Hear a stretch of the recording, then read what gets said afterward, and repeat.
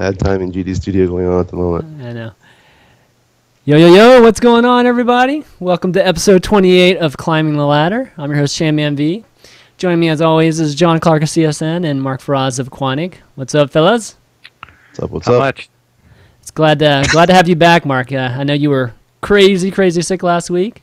And I was so sick. Not even cool. It's like everyone in my family was sick except for me, so I don't know how I avoided it all. It's crazy. But joining us today is going to be Mr. Richard Lewis, editor-in-chief of Cadred.org. What's up, Richard? Hi. Not a lot. I'm in the same boat as John, I think. Not a lot going on, but I'm sure we'll get the ball rolling. Not a lot going on. Yeah, well, you know, I'm an eSports writer. We don't lead very glamorous or exciting lives. So. Yeah, I thought November was about to be like the the busiest month of the year coming up here. God, it's dying. It's dying. Yeah, exactly. Tell Too Good over there. He's playing second fiddle to us today. Yeah, big time. Oh, that will be the day. That will be the day, man. No. Oh boy. Yeah, so I kind of wanted to kick it off and just get things started right away since we getting off to a little late start here. But I wanted to jump into just one bit of news and kind of get your opinions on it. And I wanted to talk about the whole FXO absorbing Team Legion. And obviously a lot of us in North America know Team Legion, and they're a mid-tier team, mid to low-tier team, right? And they had already announced that they had disbanded, a couple weeks ago, I think, maybe even 3 weeks ago. So the news that FXO is absorbing them, like for me, was a little interesting, given that, again, they already disbanded. So I wasn't sure if what they were absorbing exactly. So I wanted to ask you first, Mark, is absorbing a team, with its staff and players, as an entity itself, more cost efficient than actually waiting for just everything to disperse and then just kind of cherry picking each part? Well, I think it is to a large part. I mean, I don't know. I kind of have I guess a somewhat biased view on this because we had such a successful merger of Vile and Quantic. Now, I mean, I'd say that there wasn't a lot of staff that came over in that merger, but I've always said that Quantic was like a fractured team before Vile showed up, and Vile had all this soul, and we just kind of bolted on our fractures onto their hole, and then we went down the road. But I don't know that it's always like that. I think that, I mean, there's a certain degree of economics, that scales better if you already have something that's working in place, right? Yep. The question is, how well is it working? I think that there's an argument to be made in esports that a lot of times you pick up something that's already functioning, and it's arguably functioning not as well as what you have already. So for that reason, I think there's a lot of times when it's the staff that gets left behind more than it is the players. Right. So, I mean, for me, it's like, why not just pick up the players individually instead of officially picking up Team Legion? You know what I mean? That's. Well, I think there's a certain amount of community goodwill. I mean, the people who were really close to the Valve merger, for example, they were like, well, the investment partners were with Valve before, so the investment partners, really, it was more like Valve saving Quantic than it was Quantic saving Vile. Right. But the investment partners were never nearly as committed in Quantic as they were in Vile as they are in Quantic. Right. So I mean, it's like, would they have come without the team or not? I don't know, probably, but I mean, who knows? That's not how it happened. I mean, and this is just going back on our experience, right? I mean, I think that it's one of those things where it doesn't really matter, but if in the eyes of the community, it kind of does. And I think if you can be FXO and you can be seen as saving a team of players as a unit, mm-hmm. that bodes well for your community goodwill, more so than just being there as the vultures to pick up the scraps of what's left over. Whether or not that's actually true or not, I think that, bringing the entire unit, like the team as a unit, is a really good thing to do, and I think it's seen as a good thing to do. And it also makes it very clean because everybody knows that those players are destinated for that other brand. So it's not like you have to go and fight for each of those players. Does that make sense? You get the entire unit decides to come with you, one go. So. Right. Well, I know John has a lot to say about that, but let me get Richard's opinion on the whole. Picking up on what Mark said, first of all, the last point you made, I'm not sure I entirely agree in terms of community goodwill. It seems to be very much a kind of double-edged deal, because whenever an organization that's perceived to be slightly bigger than the one that they're picking up or merging with, it picks up someone like far smaller, then the feeling seems to be in the community, well, why are those guys getting a shot? They're not up to it, they're not up to standard, it's not what we want to see, it seems a strange move. And kind of reading between the lines with the whole FXO thing specifically, it looks like the players were kind of the last thing that they wanted. It was almost like an afterthought that they were taking them on. It seems to be that what they're intimating is they're getting something behind the scenes that maybe we don't know about, or rather we know about and no one's talking about. What though? Like what else? What could it be? But certainly the players are no great shakes. I mean, they can totally do without them, right? I mean, we're all in agreement on that. Yes, and I can tell you, what you're saying is partly right, actually. I think it's all Scoots, man. It's his dirty money machine, man. How this came apart was that Team Legion, they did disband, but it was the League of Legends team that was more the disbanding, which is actually what gave Legion really their name. They had a very good, very solid League of Legends team. Mm-hmm. Their StarCraft 2 players are consistent. They're good.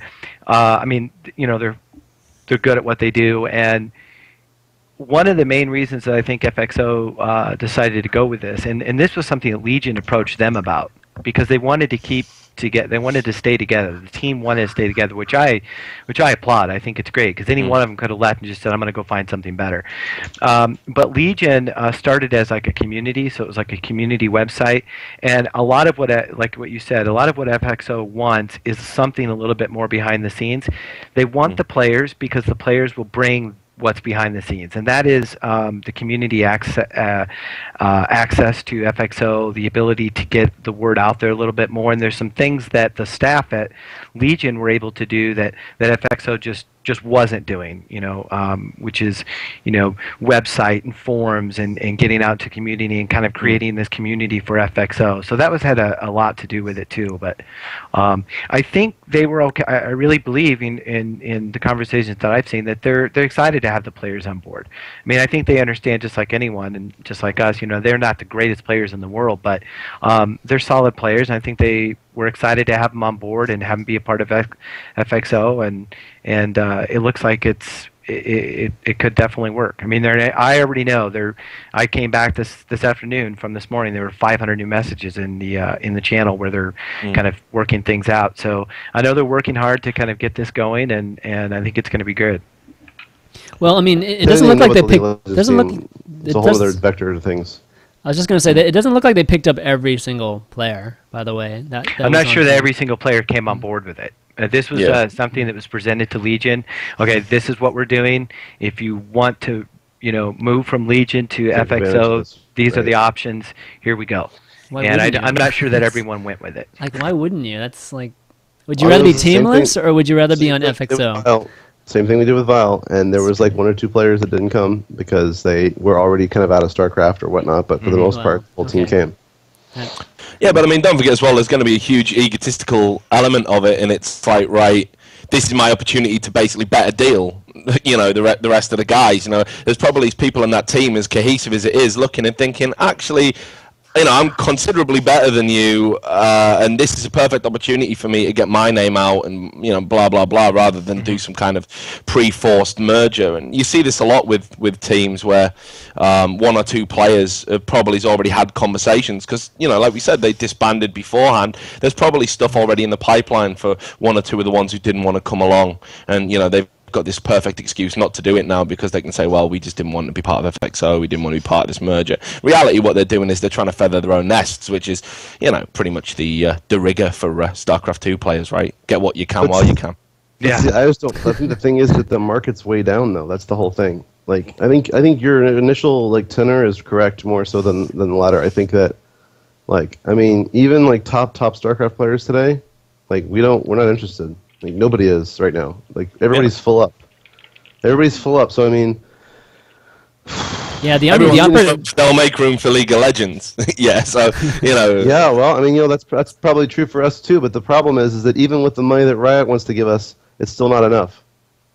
Yeah. Because the players and the teams want so much.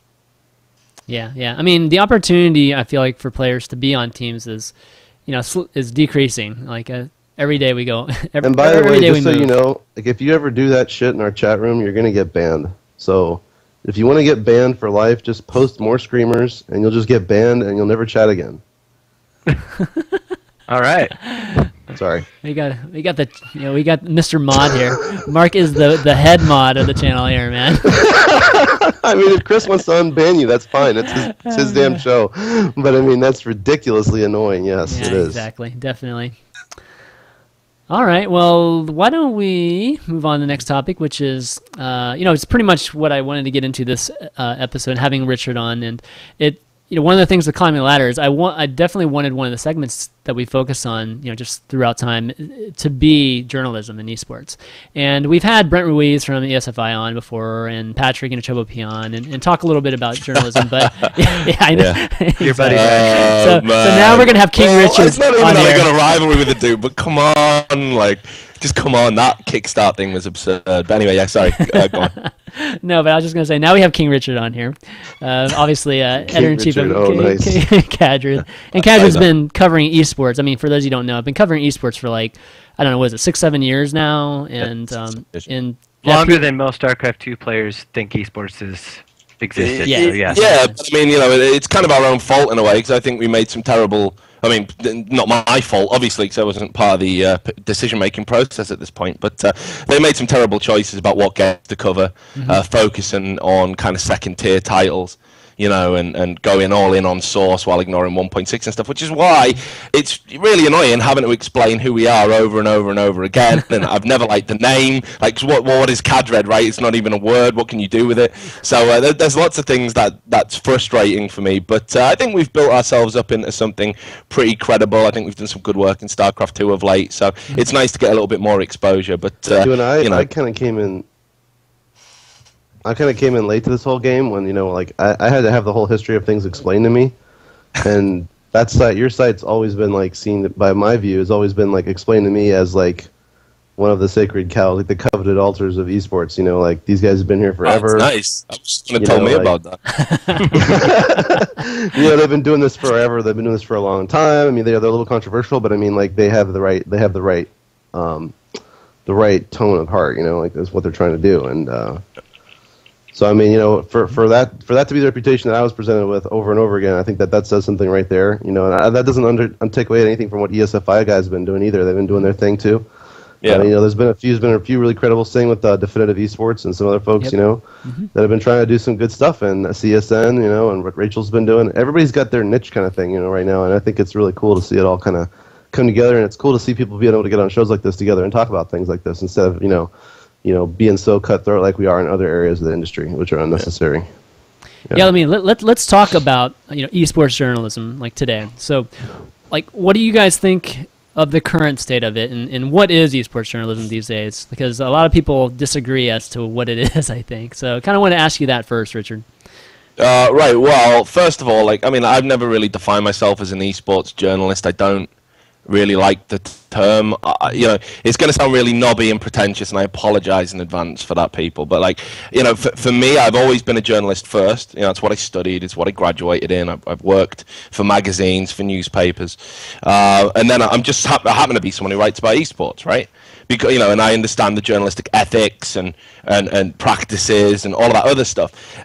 In esports, an esports journalist to me is something very different. A lot of the time, it's a guy who's tried and failed at other things. Then I'm just going to write. And now it's not even about writing so much as it is about video. So you don't even need to have a good, solid foundation in writing. Or now you can just be a streamer or a host even, and you seem to get lumped in with journalists. So in esports right now, we are suffering, I think, from a real lack of good, talented journalists, people who could take their skill set, go into the real world of journalism and actually achieve things and do things. We've got a lot of people that are rank amateurs that don't understand the basics, and because the talent pool is so shallow, they're inflated into false positions.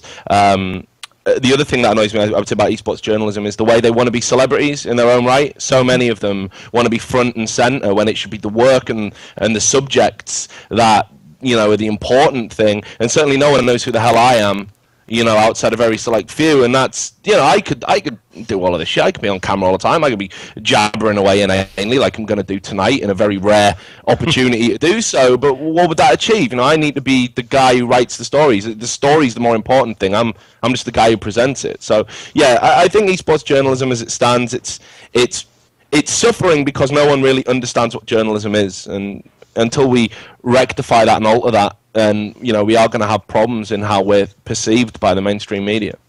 All right, let's talk about that. So what needs to change in regards to that? I mean, is it, you know, obviously when Patrick was on here and even Brent, I mean, I think one of the issues right now with I guess journalism, you know, just journalistic organizations, is that there's a lack of money right now. There's a lack of funding. And a lot of folks that are writing, you know, a lot of these writers that write for, you know, probably you guys and ESFI, I mean, they're all volunteers. I mean, a lot of them are volunteers. So is that the main issue right now that's going on, is that we just, you know, we're not paying people to do this content. So, of course, the quality of the content or the motivation to create this content is going to be lacking. Well, I don't think so. I definitely don't agree with that, and I can talk about my own experiences.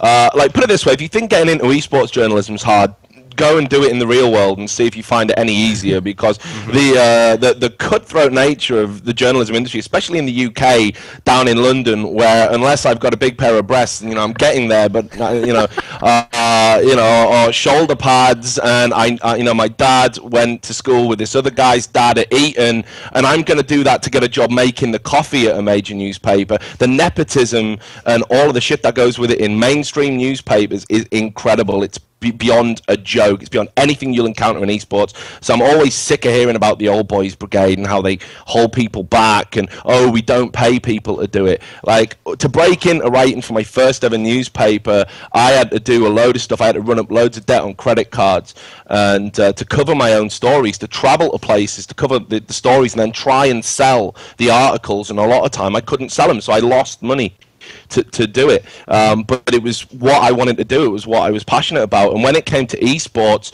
I had a great job. I was like a manager of a mobile phone warehouse. Like, we used to sell to, you know, mobile phone contracts to people who didn't really need them, and make loads of money in commission. And I had loads of cash for someone in their mid-20s. Like, I was just blowing it. Like, you know, I had a powerful thirst. I was drunk every night. It was amazing. It was great. It was a great time. But I still wanted to do something, and in journalism, and I was freelancing, and I got into esports. And you know, from there I was like, well, I'm just going to volunteer. It keeps the mind sharp, keeps the tool sharp, and maybe some people will get some enjoyment out of it. Then when I couldn't be bothered anymore with selling mobile phones, when I realized that was like a very unfulfilling career, and I certainly don't recommend it to anybody, what I decided to do was, I thought, well, I'm not going to take any steps back. Bullshit, I'm not going to do that. So my best friend who just got married, right, so I totally, you know, pardon my French, but I totally fucked up his marriage, probably because they're divorced now. But he put me up in his he put me up in his spare room, because I said, right, I want to make a living out of this esports thing. I want to do it. I can't go back to an office. I'll go mad. So I was staying in his spare room and selling stuff for, like, you know, $25 here, $100 there. Please pay me £200 to write on your website. Real pathetic amounts of money. And then CGS came in, Championship Gaming Series, and they offered me stupid money, like they did with everybody else, right? And from there, I managed to carve a career out of it. So I'm sick of this boo-hoo-hoo. Let's set up a Kickstarter. Please give me money. It's not about that. If you want to do it and you're good enough, you're going to find a niche. And there's going to be people out there that are going to give you a leg up. It's just that simple. It's how much do you want to do it? And Christ, I know I made a lot of sacrifices, and here I am as a 30-year-old man having to explain to my family what I do for a living. You know, parents massively disappointed because I'm not writing for, like, you know, the Times or something. You know, so yeah, but it is what it is, and if you want to go somewhere, you can do it. So the idea that you've got to pay money to get quality content, horseshit. Never having it. So I mean, it's funny because, I mean, you say all that stuff. I mean, you're saying all that stuff right now, but you know, on the other hand, you were complaining that, you know, a lot of the stuff that's going on right now, like, you don't think is real. You know, a lot of the stuff isn't really. Yeah, but they get money for it. That's the perverse thing. Like, well, I could go out and grab your hand example of real talented writers. All the volunteers on CADRED that have actually, we sit down and we do regular sessions together where I go over, this is what you need to do, you should try this, okay, you're ready to now try this investigative piece, go here, use this resource. But, we actually work on their, skill set. I pride myself on that. Anyone who writes at CADRED is going to leave a better writer. That has to be the goal, But then you see someone like, I don't know, we've already talked about Rachel. I don't want to single anybody out, but Jesus, she's making top dollar, but that ain't journalism. It just isn't. I'm sorry, and it's depressing that when you see something like Team Razor, and I love the Razor guys. We do a lot of work with them. I love their products. I'm not trying to endorse them or plug them. I just personal preference, right? But she in their Team Razor thing, she's the representative of journalists. Christ, what's happening? So, this is the problem we've got, that the people that aren't actually that good and don't have any of the skills that I've talked about are getting paid loads and loads and loads of money for not doing a whole lot of much and towing some bitchy little corporate line. And the real talent that's out there doesn't get a look in, and they get disheartened because they're like, well, I've volunteered already for 2 years and I ain't seen a bean. So, it's this disparity. It's not about the money isn't there. It's about the people who get it don't deserve it. All right, let's talk about, if you're going to bring up Rachel, then let's talk about what Rachel. Rachel obviously gets a lot of these interviews. She does hosting, but that's a whole separate thing. But a lot of the things that she does is she interviews players, right? So interviewing, reporting, that's obviously kind of falls under the whole journalism side. So talk to me about what you would rather see. What do you want to see? Do you think the interviews are too fluff, or? Well, I'll let the other guys come in, because honestly, I'll just run over the top of you, and I don't want to be that guy. So but hopefully you guys can see what I'm getting at. Yep. Mm-hmm.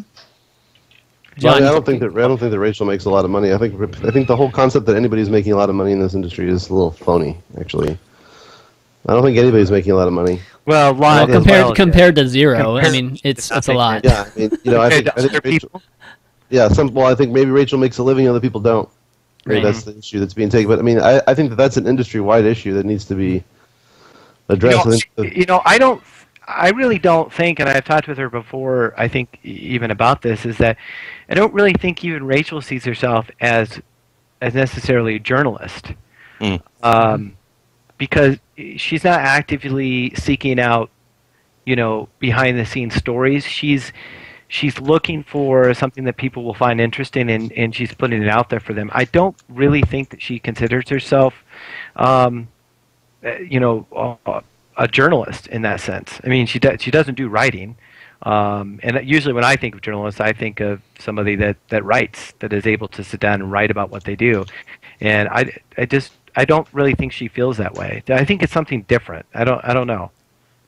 But so maybe again, it's like saying I'm real sorry to put her front and center, because we've done an interview with her. I'm sure she's a lovely person, but ultimately I guess the problem is the application of labels, and what we consider to be a journalist. But to pick up on Mark's point, if you're making a living in eSports, you are one of the elite few, I am in that position. I don't have any other jobs except what freelance sports writing I do, and I make a very, good standard of living, and I don't feel bad about that. I feel like I've definitely paid my dues, but, we are a very small number, and I think if you are one of those people lucky enough to be doing that, you've got to set a very high standard to justify it, and I don't think that's always happening, especially in journalism. I think the people at the top, it's like, that's what made me laugh so much about Patrick whining about it, because this guy, nepotism, right? Like, we've already talked about that a little bit. This guy had so many leg ups from his friends who were already at the top, the DJ Wheats putting him out front and center, the Slashers putting him front and center,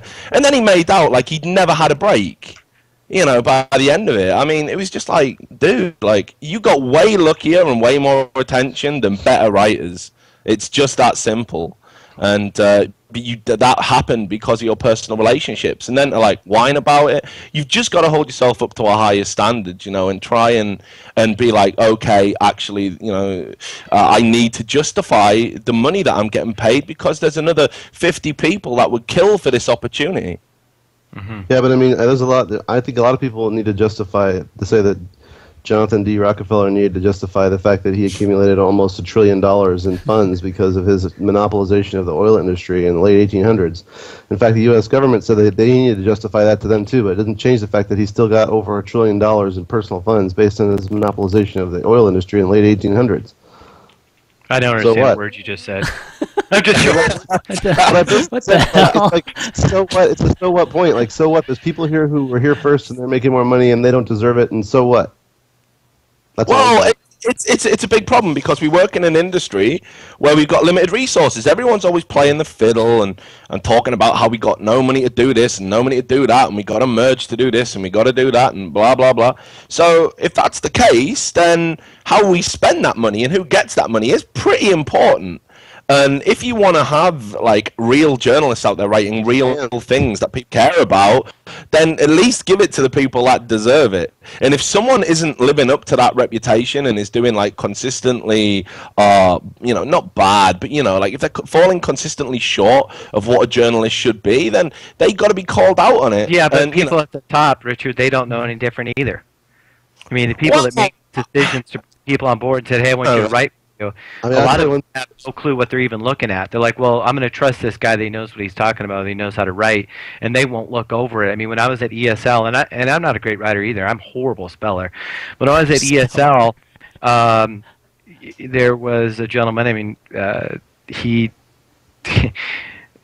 Trevor, basically, from Gottfrag, he claimed to be a good writer, and every time he put something out, even I had to look at it and go, are you kidding me? This is ridiculous. But he didn't, people would write articles and he would just look at it and go, okay, that's good. So it doesn't help that the people at the top, or the people that are bringing on these so-called journalists, they don't know what they're looking at either. I mean, I'm not a person to look at something. Yeah, I want to echo that, John, because I think that as much as I've been kind of countering this issue so far, I think that Quantic has a press team, right? We have a media team that put out 48 interview videos. I mean, 48 videos at the last MLG event. Multicam, Steadicam, high definition audio, overlaid translation, captioning, everything, right? Who watched them? Fucking nobody watched them. Well, that's because, I mean, right? That's high quality content. Yeah. And that's because we didn't have DJ Wheat, or we didn't have, somebody with a big name doing that. So what are we going to do this time? We're going to do another 50 videos this weekend, and nobody's going to watch them again. And then next year we're going to come back and we're going to go to Razer, we're going to go to Alienware, we're going to say, let us do your production and you bring the personalities, because that'll likely work better. That will work better, but everybody's just doing what they got to do is what I'm trying to say. Yeah, but like what I admire all about that is when you're bringing $100,000 worth of gear, including red cameras and everything else to do time-lapse footage, and nobody watches your shit, that sucks. People don't like that. I mean, imagine all the volunteers were doing that work. They're like, damn, we did. Yeah, it does. It is demotivating. But again, you're doing the right thing because you're holding yourself up to that standard, and that's what I'm talking about. Like all of these cash cows and these assholes who think, we got 3 million viewers, it means our shit's righteous. Pathetic. Some of the stuff I've seen that's been put out front and center in terms of esports content is laughable. It's a joke. If it was in any other industry, nobody would read it, nobody would watch it. If it was a sports piece, it would be rightfully laughed at. The standard is terrible, but because you've got people that control the channels through which you access stuff, they're the gatekeepers right now, and you're absolutely right. But first and foremost, what you have to do is you have to commit and be like, I don't care if 30 people watch this. It's good. It's and once you have that pride in your work, that for me is the most important attribute that any esports journalist is going to have, man. It's so funny because we had our main. We're releasing a new YouTube channel this weekend. We had our main channel last. It was full of Battlefield subscribers. So literally during that weekend, not only did nobody watch our video, but we got like 45 to 50 trash comments on each video, and we lost 2,500 subscribers over the weekend. Okay. So it was like a devastating weekend, and basically, if that just goes to show you how we can be doing good content and still fucking up, it's real easy. This esports thing is hard to do, right? It's even harder not to fuck it up, and I think it's and one of those things that when we learned that weekend is we're gonna do this new channel now, right? But now we got to start over from absolute scratch and zero. You know what we did halfway through the weekend? We went to Team Liquid and we said, hey, we got all this quality content, like Scarlet interview, everything else, right, and the whole nine. can we just give it to you to put on your YouTube? Because we don't have anything to do with it. We can't do anything with it. They're like, no, we don't want it. Well, I mean, see, I don't know what to say at this point of it, but definitely, one thing that has to accompany journalism, at least in esports today, is marketing, right? I think marketing has a huge, I mean, yeah, because nobody's going to read nobody's going to watch a video. Nobody's going to like watch this show or this VOD of this show or any video, whether it's, a great interview or not, unless it's marketed correctly, because that's just how... Chris, let's use the example that we went through last week. I mean, we put out, we helped a young guy who he was very nervous.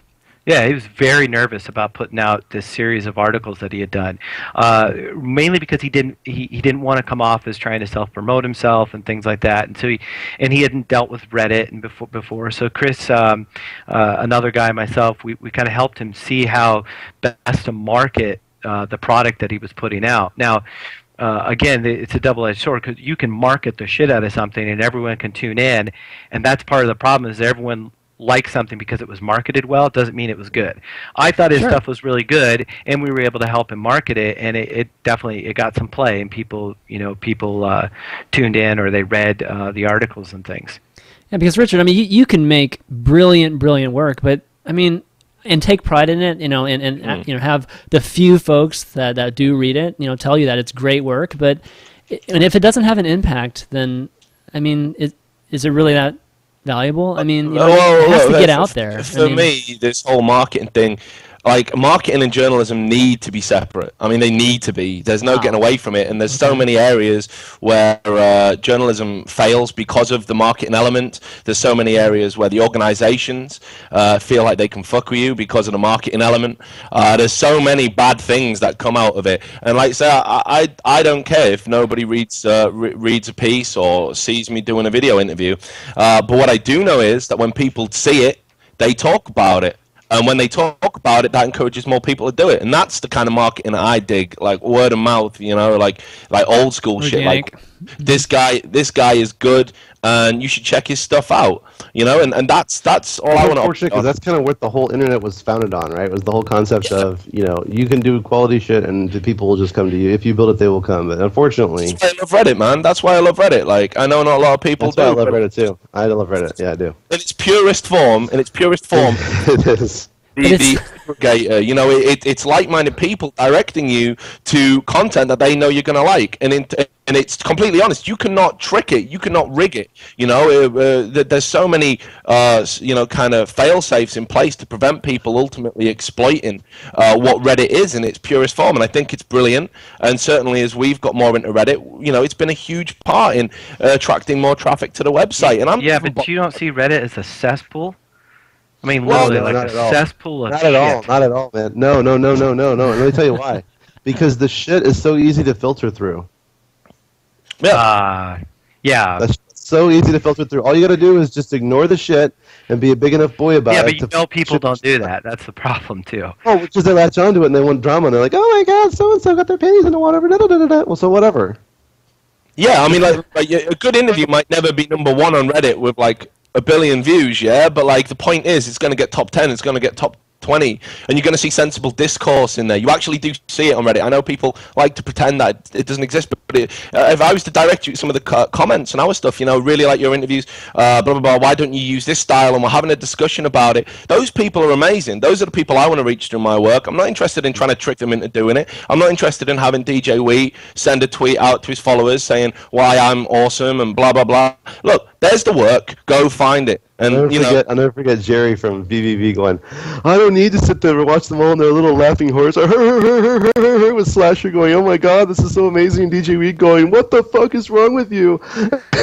He went on these rants. It was so great, man. I mean, this is back before he worked for Riot. Now he works for Riot, so he can't do that anymore. But yeah, I get what you're saying, Richard, but I still kind of disagree with you a bit, because even there is a guy that DJ Wheat can tweet to that is somebody that absolutely would love your work, and then they would love your work following that, and just just having the ability to have those those people be exposed to your work. I feel like that's. But if they care enough, they're going to find it anyway. It's not hard. I'm not hiding. Maybe that's I'm not hiding from it. cares? That's Yeah, you're not just- hiding, but how many really- people? I mean, like you said, like how many people don't know about your site right now? Which Yeah, well, it's crazy. But you again, know? I'm not It's- gonna. I mean, what?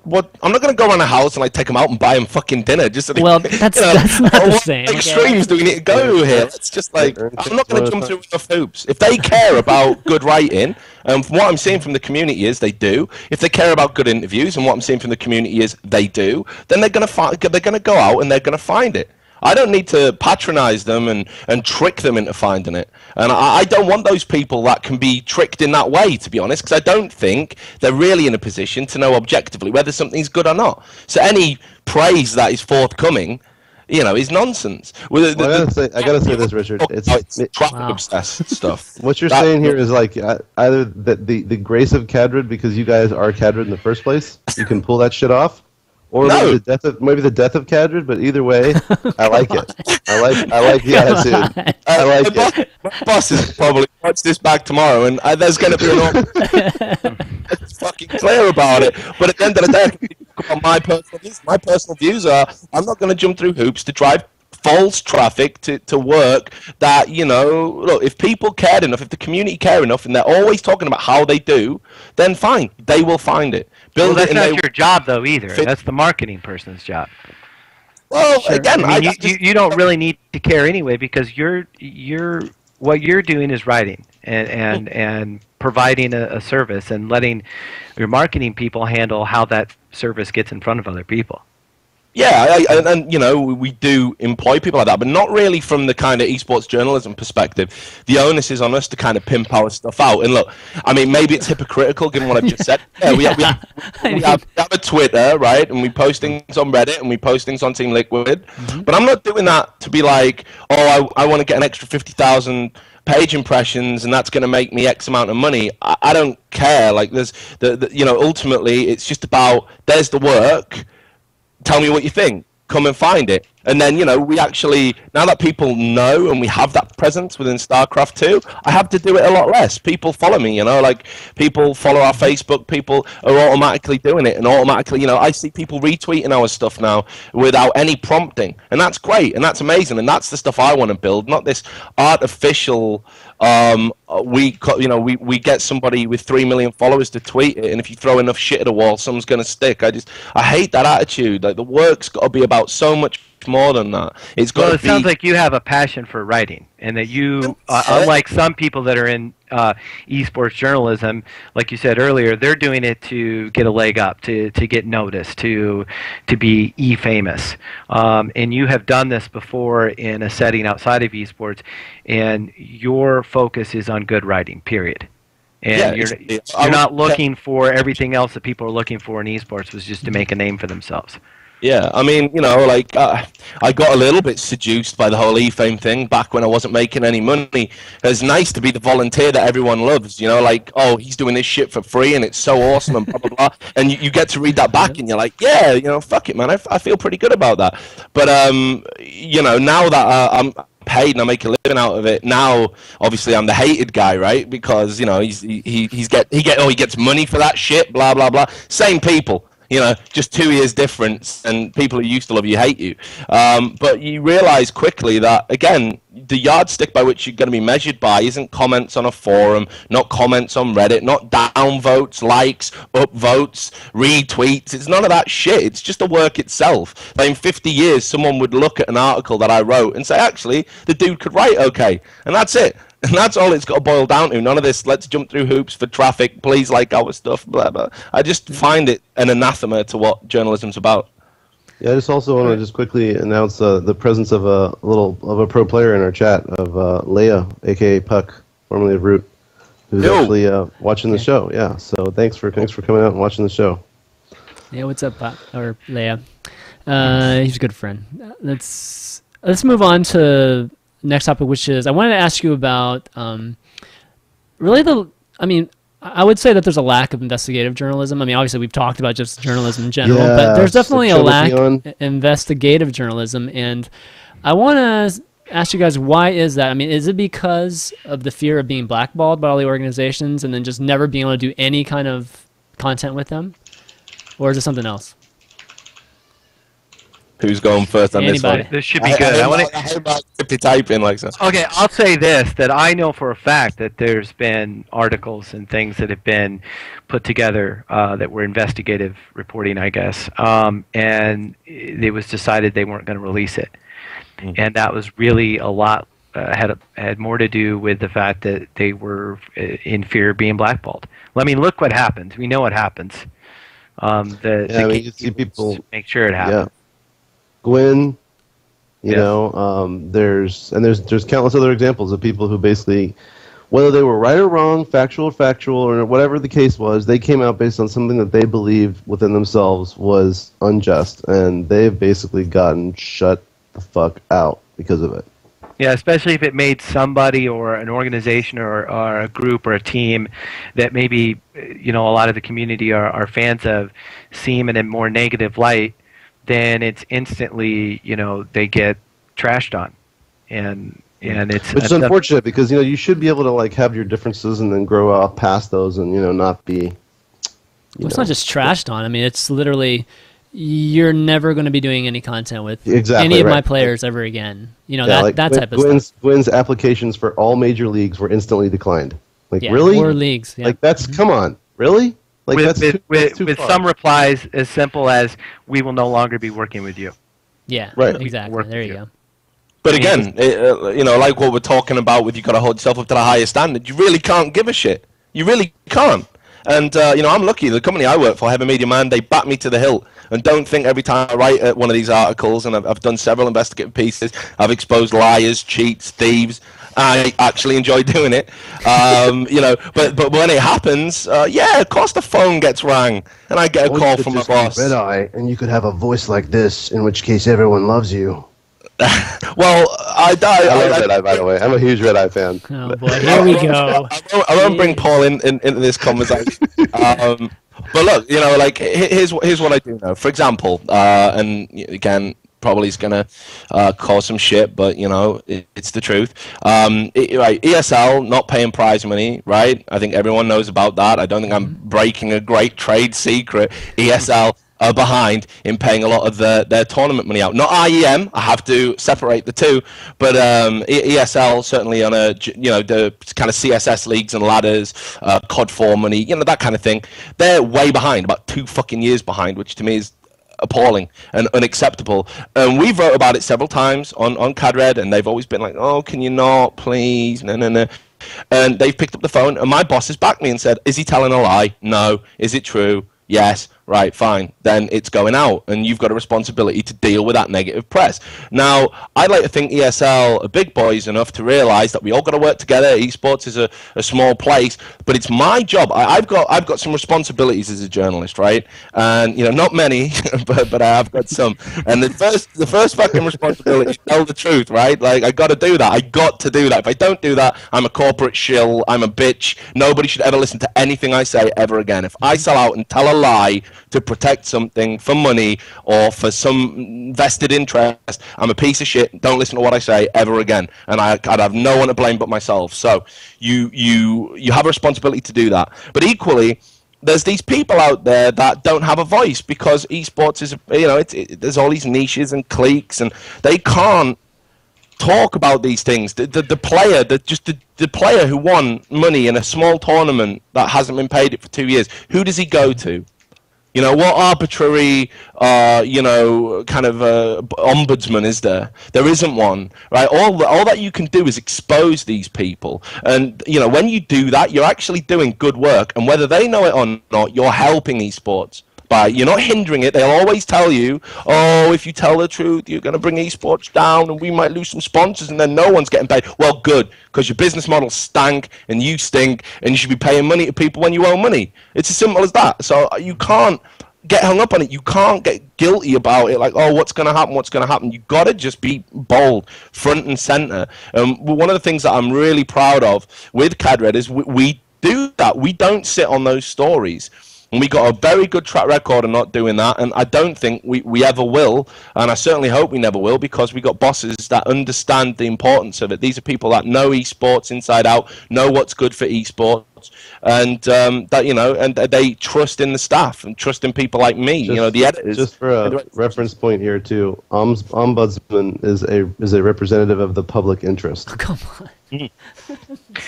Richard, what you're saying, Thanks, Mr. Dictionary. what you're saying about it being good for esports is exactly true. In fact, that this has been discussed before, obviously, many times, especially in regards to ESL. And I would say it was a few months ago, maybe it was almost a year ago, this came up again. There was a bunch of stuff on Team Liquid, and all the organizations basically had to step into the thread and say, hey, we're going to pay, blah, blah, blah. And immediately, within a few weeks, people were getting paid. And so by exposing that, either if they're really weak and their business model sucks and they can't find a way to get the money, or they're not communicating. That's like one of the biggest things. You communicate with the players, then they're going to fall away, and that's okay. We don't need them because they're not paying. I mean, they're not really doing anything good for esports at that point anyway. And then those who are serious about growing in esports are going to end up paying. You know, even if it's got to come out of their own pocket or whatever. Yeah, exactly, and you know, I think, look, and this is to come back to the thing before we go off on I do this all the time. I rant loads, man. I think I got to start taking some like hypertension medication or some shit. I don't know, but it really riles me so much whenever we talk about stuff like this. But you know, like, to get back to your point about investigative journalism, it's not just the fact that these big companies will shut you out. Because I don't think always they will. I think in a lot of cases, sometimes they can't. They really can't afford to. They'll soak it up if they can't help themselves. Sometimes that happens.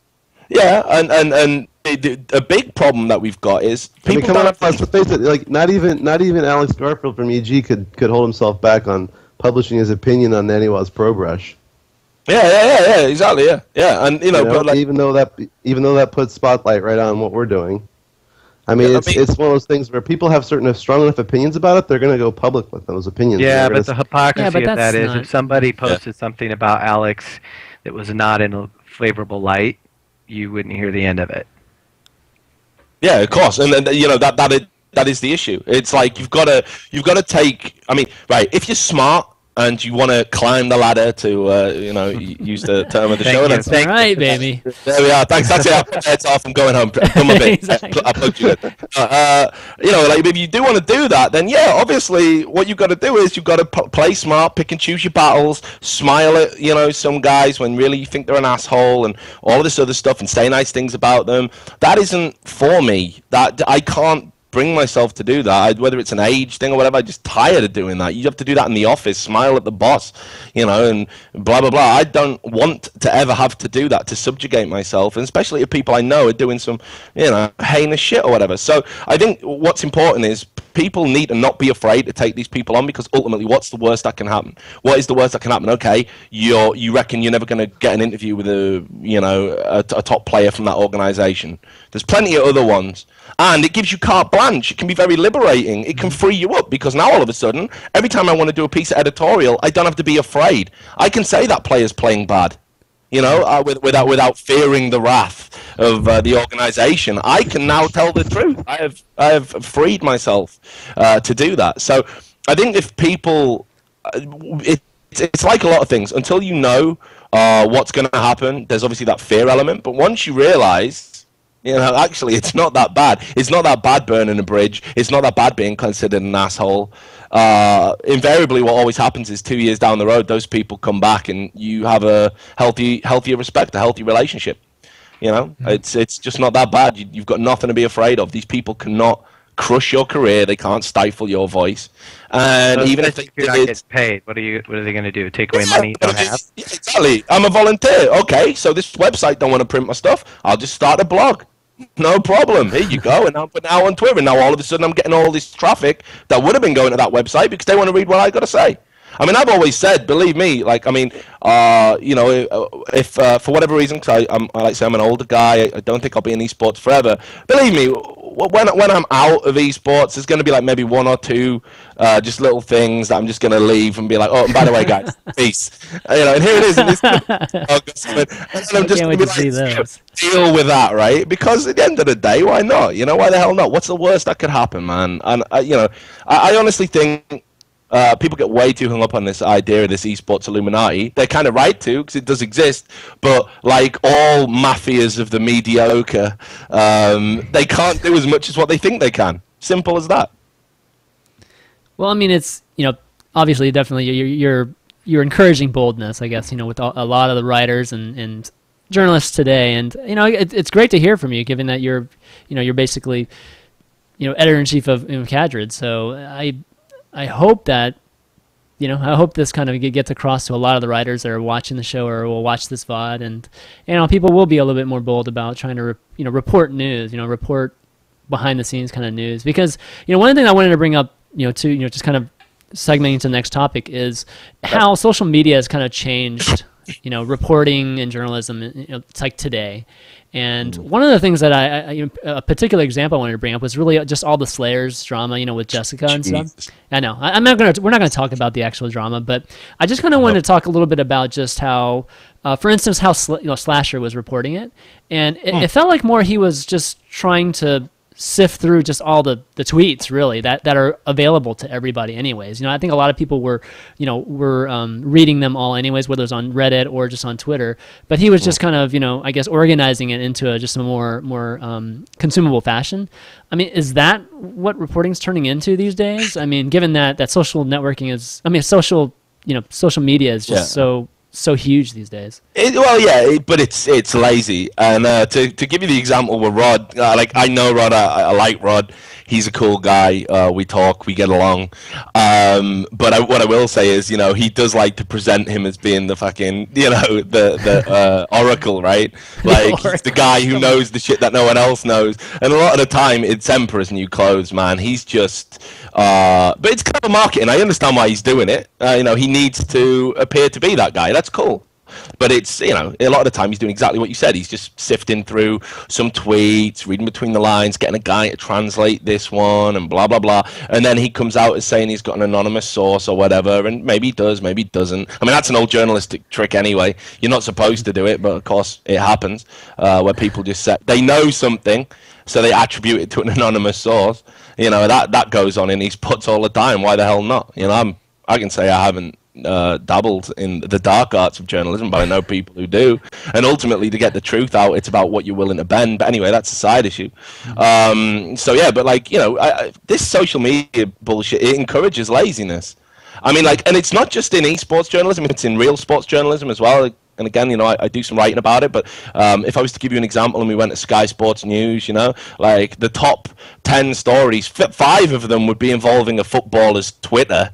Like I care. These people barely have brains anyway. Like, their 140-word summary of anything they're going to think or feel really isn't newsworthy.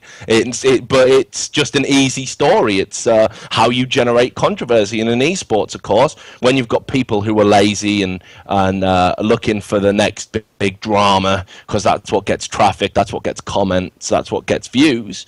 Then obviously, oh my God, he just tweeted that.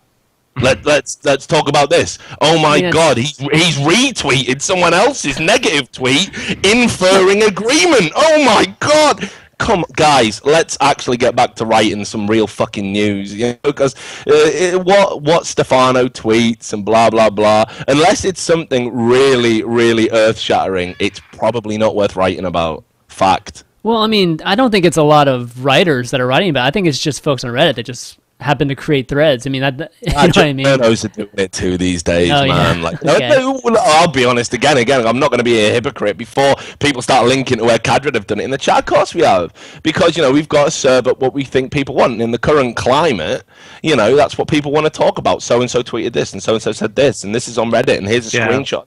I call it the Jersey Shore syndrome. Yeah, exactly, man. People would rather sit around and watch that crap. Yeah, I know, and it's a shame because it gets it gets in the way. Like for me, what a real good journalist would be doing would be, right, okay, he's tweeted that. What's the story behind it?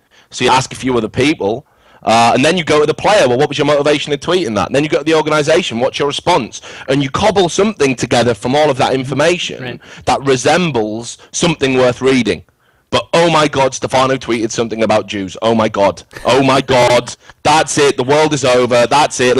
And all that happens from that. All that snowballs. And again, I'm not saying it's not worth reporting on, but reporting on the tweet in isolation is not good journalism. All that happens from that is you get one of those threads on Reddit. Let's take his sponsors away. Let's take his money away. I work dead-end 9-to-5 job and I hate it and I couldn't say these things, so no one else should be able to have any degree of any kind of leeway when they make a mistake because I don't get it and I'm so bitter and blah blah blah. And that's all that happens. I don't consider that a productive use of anyone's time or anyone's resources. If you want to expose people for doing things bad, because obviously I don't support anti-Semitism, I don't support racism, let's get the full picture. Let's look at the context of the tweet. Let's look at why did you tweet that? Let's talk to the player themselves. Can they explain it? Let's go to the organization. Let's get the whole picture before we just go off on some kind of like half-assed drama, you know, just because ultimately that's it.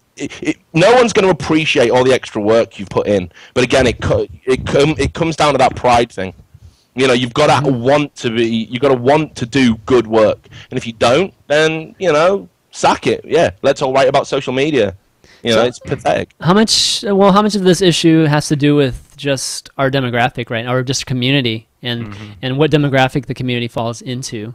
Because, you know, this, I kind of classify this stuff as more of like tabloid stuff, right? And I mean, obviously, that's what people tend to react to, you know. And each community is slightly different. I mean, you look at the console community for Call of Duty, the story all the time is about roster changes. That's like the big stories. They love that stuff, you know, so people tweet about the roster changes, you know, who's with what team now and so on, and about the pros and things.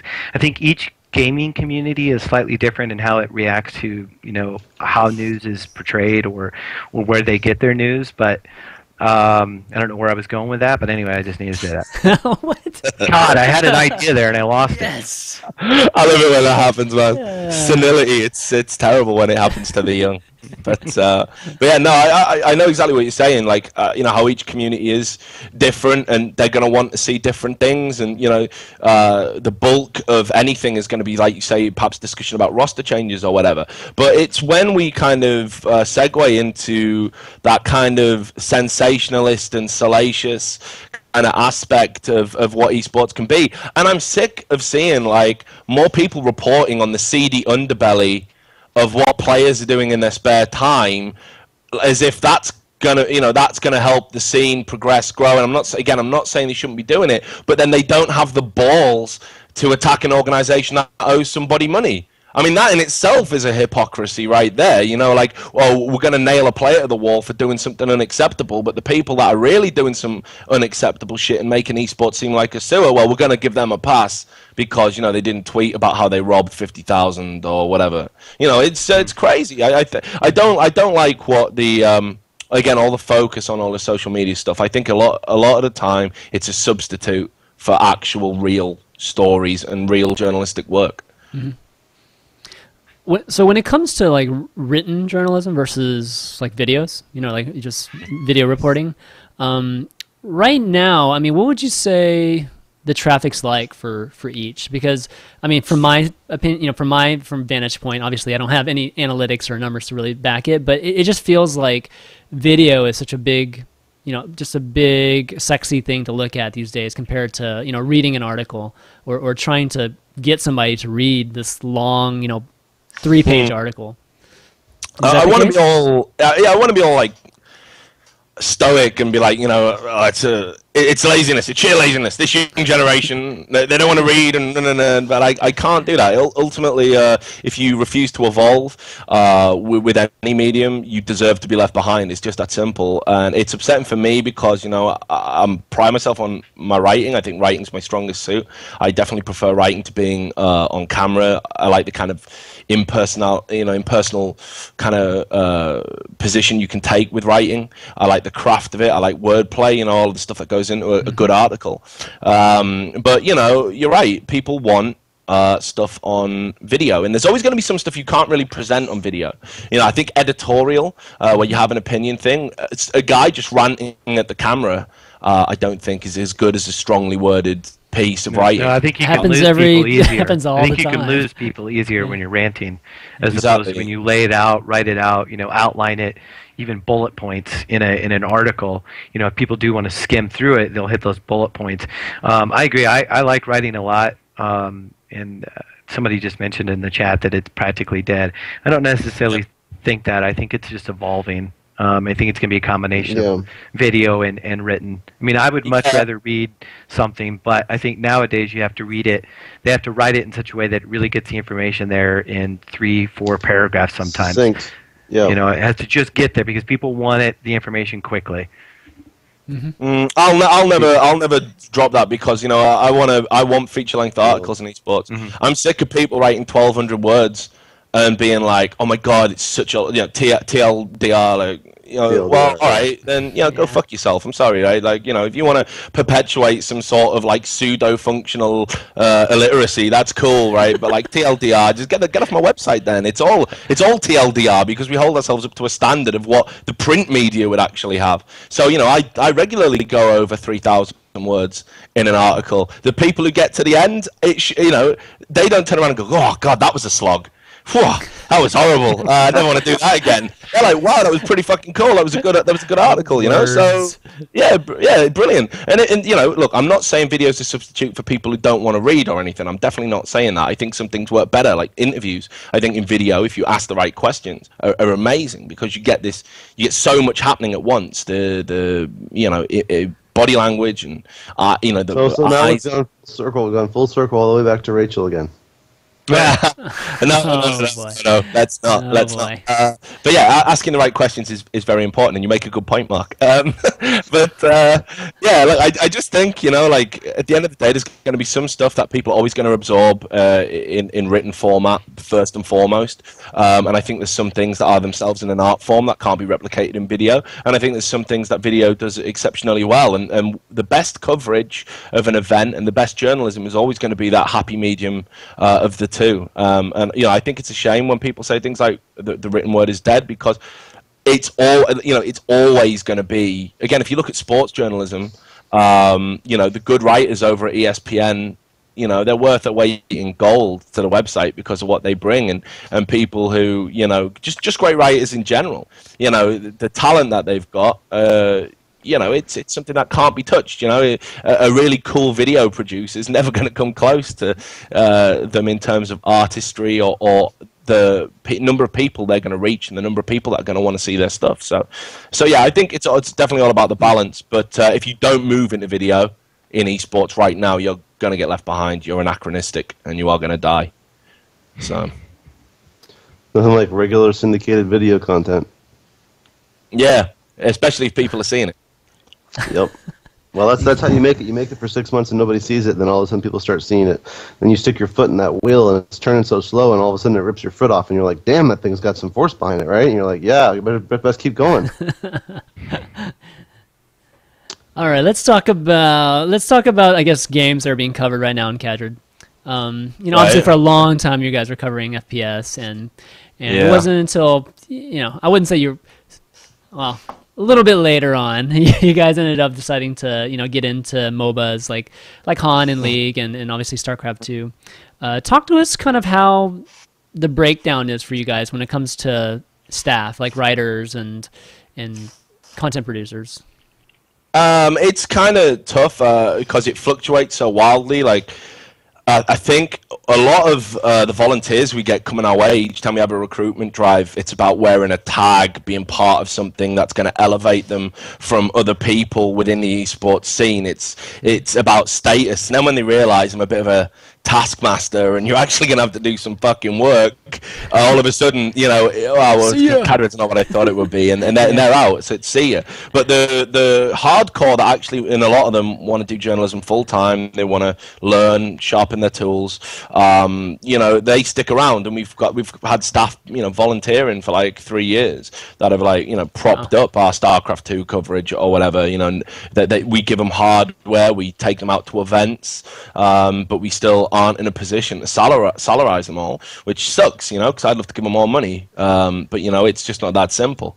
But in terms of the breakdown, like our staff writers, I think we've got at least one dedicated senior person for each of the games, and we've got probably about 8 to 10 kind of volunteers, which, to be honest, I hate this idea of scene journalists. Like, when a volunteer says to me, I'm like, I link him to a news story on Team Liquid or whatever and say, write that up, yeah? And he goes, oh, it's about StarCraft 2. Well, and it's the facts, right? Just write them up. Yeah, but I only play Counter-Strike. Yeah, but dude, you're writing facts. You're regurgitating facts. It's a standard journalistic thing to do, right? I mean, it's what you think when you're like, at a newspaper, something comes through on the telex machine or whatever. Oh, sorry, that's about a cat up a tree. No, that's a social issue. No, that's local news. I'm not going to write that up. No, you're going to write it up. You're going to write whatever you're told to write up. So, I think it's a lot of people don't stick around because it's never the perceptions of what they think it's going to be.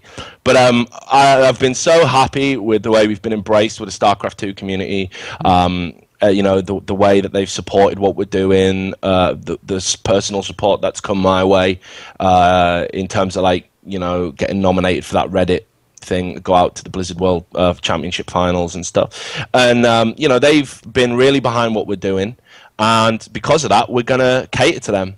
I'm not going to jump into another game like Dota 2, even if it's bigger or whatever, and fob off with inferior content to people that have backed us.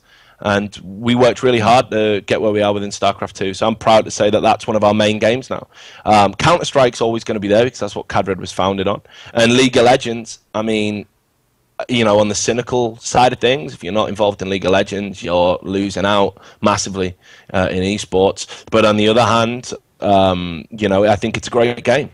I actually like it. I actually think it's a great eSports title. We all want to get involved. We just need to find a way to get involved. Yeah, well, I mean, again, that's been the problem. My problem with League of Legends has always been, how do I get involved? I go to Riot, a year ago, and they tell me, well, we don't get involved with teams or whatnot, right? And I'm like, okay, well, streaming providers are the ones funding this whole thing. I'm sponsored by a streaming provider. I go and I offer a League of Legends team mid last year $7.5K a month. They laugh at me. Well, yeah, because of the shit. They're in an artificially high position. But we saw all this with StarCraft 2. Exactly. And the bubble will burst, and everyone will grab what they can while they can, and they'll kill the golden goose. And then they're going to be sat around, and in 2 years down the road, League of Legends people are going to be begging for organizations to pick them up. Maybe that's when we should move in. We'll wait until then. Yeah, but I mean, just to tell everyone, if there's any top League of Legends players watching this, thinking that it's going to last forever, yeah, every player in every game thought that way, and you've come kind of late to the party, so at least learn from others' mistakes. But yeah, look, we're pretty invested in StarCraft 2. Our positions in StarCraft 2 are pretty deep, so yeah. But so, in terms of coverage, look, we're always looking to expand, and I consider us an esports website. I want us to write about all the big games. We're having real trouble finding people to help us with Dota 2. So, if anyone wants to apply, that's a definite in, because we've got one dude who writes it all, and his life has been miserable. Oh man, I can just imagine me whipping that. What a great game, though, man! Like, everything about that I consider true about esports is possible with that game. What, Dota 2? Yep. Mm-hmm. It's such a perfect game for what we try to do. Yeah, they've done a lot of nice things. Yeah, at the same time, I'm leaving Dota 2. Everybody I know is leaving Dota 2 because it's just in shambles right now for one reason or another. Mm. No, it's so sad. Well, the game's not out yet, so it's still beta. It's still beta. Yeah, the game needs to come out. I wish they would. I think people are too quick to write off certain things because we're at a point now where we just expect it when it comes into our little esports world that it just has to be ready. That goes for everything, for writing, for players. Player comes in and from another game and everyone knows him from that game, and he's all excited, and he comes in, he doesn't do well, then guess what? I mean, he has a really hard time making it. No matter how well he, no matter how good he gets from that point. I think people just expect this quick results, quick answers to everything. Just incidentally, I want to ask. I want to ask a question. I know. Sorry, Chris. I'm stepping on your toes. Go for it, man. This is open discussion. I was going to say, taking over your show. Right, but like, when you see StarCraft 2 players saying they're going to switch to LoL, like, I mean, what do you guys think about that shit? Because it makes me kind of laugh. Yeah, makes you laugh. Wow. Okay. Yeah, makes me laugh too.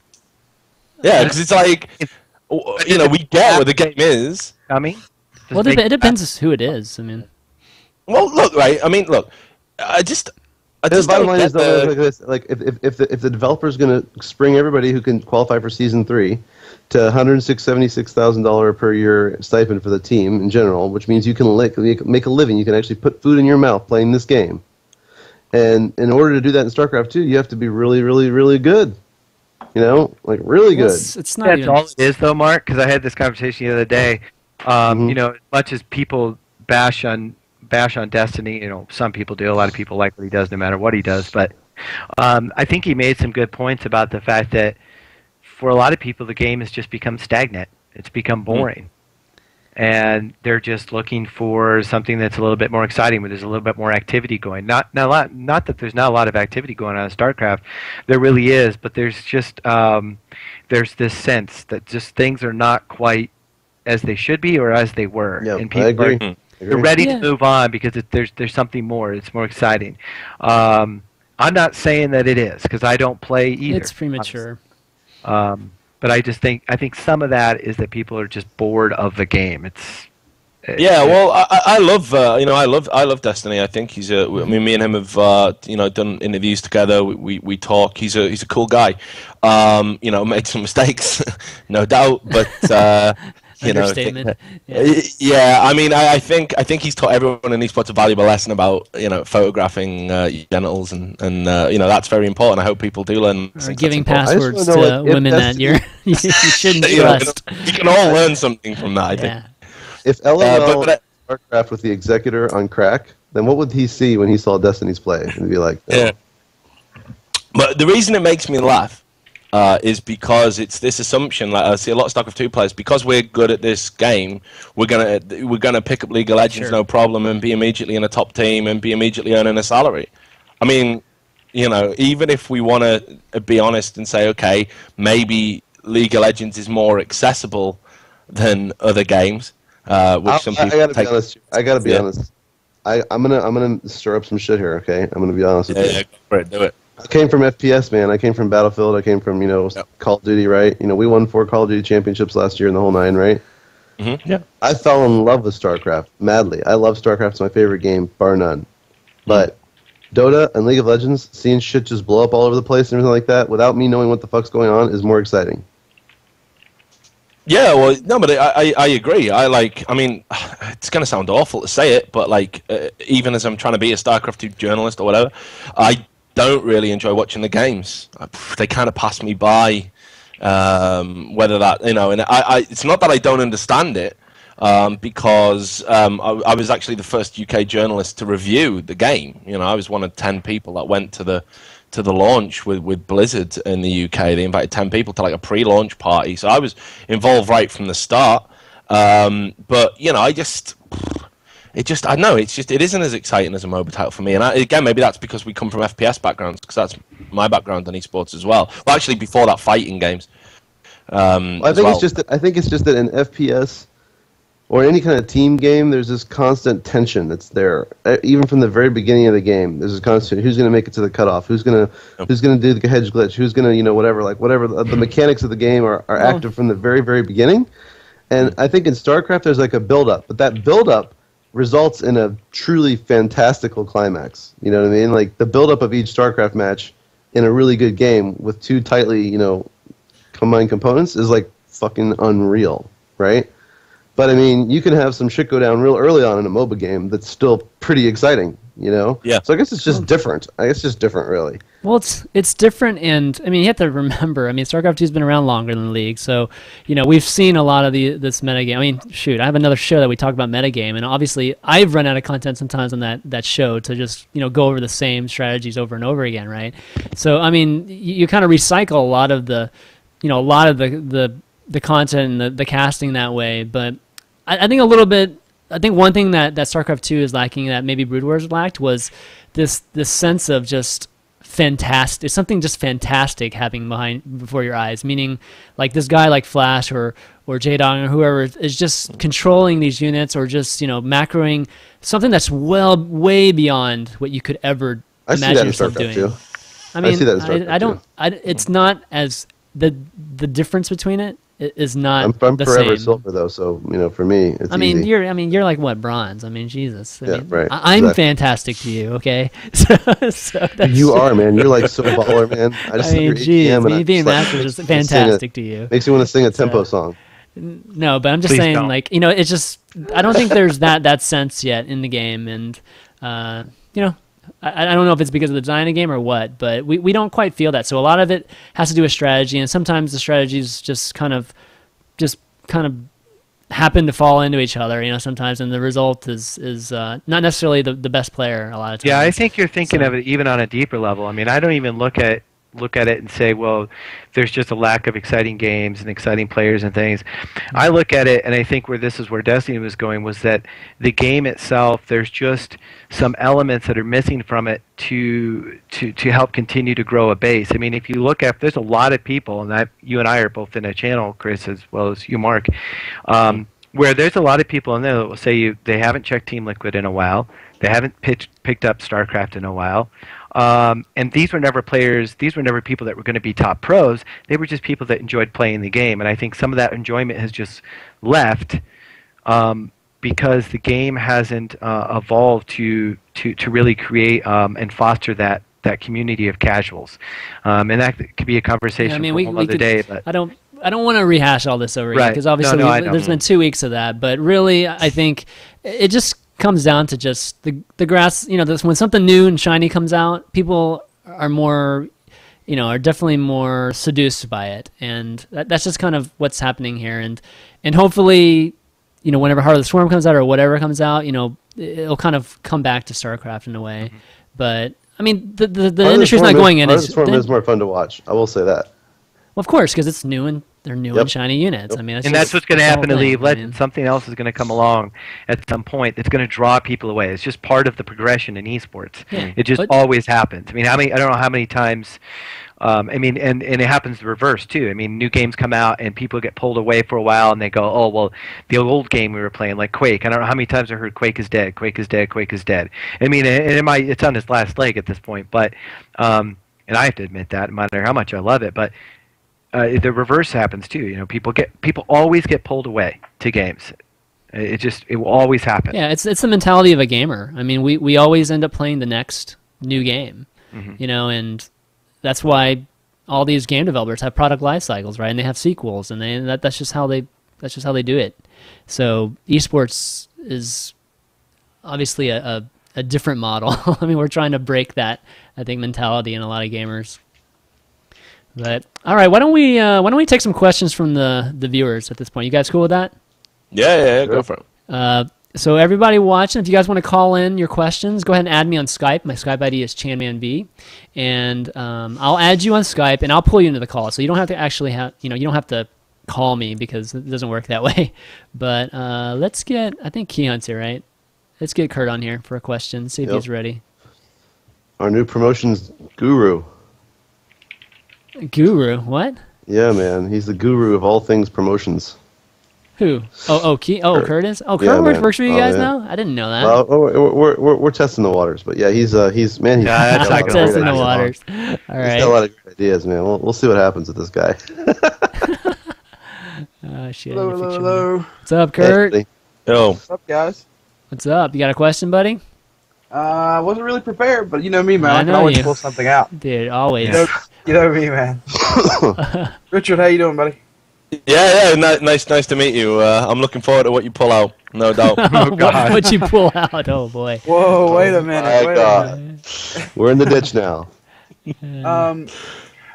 My biggest thing is, and I hate to really, we're taking it back a little bit. We're taking it back to, oh, StarCraft 2 is dead. Chris is no. gonna hate this, but All right. but I really want to get. I asked a very similar question last week, and I want to get Richard your opinion on it. Okay. One of my personal problems with StarCraft 2 lately is not necessarily some of the problems that Destiny has said. In my opinion, like, Blizzard could make this carbon copy of Brood War with just updated graphics, and it still wouldn't really bring the what's needed back when people are comparing it to huge numbers like League of Legends and stuff like that. Yeah. But what I'm curious about is the opinion on the ecosystem of how the teams are working. Like, in my opinion, right now, you're slowly going to start to see these, 60 or so top players that are still stick around in StarCraft. But I think you're going to see some of these lower players just ditch it because they're going to go to a game that might give them a chance. Whether that be League of Legends or whether that be Dota, they have or they're hopefully going to have, from what I'm understanding, a system in place of these players actually progressing. The whether it be League of Legends with their Riot Championships, and then the lower leagues being a build up to that and stuff like that.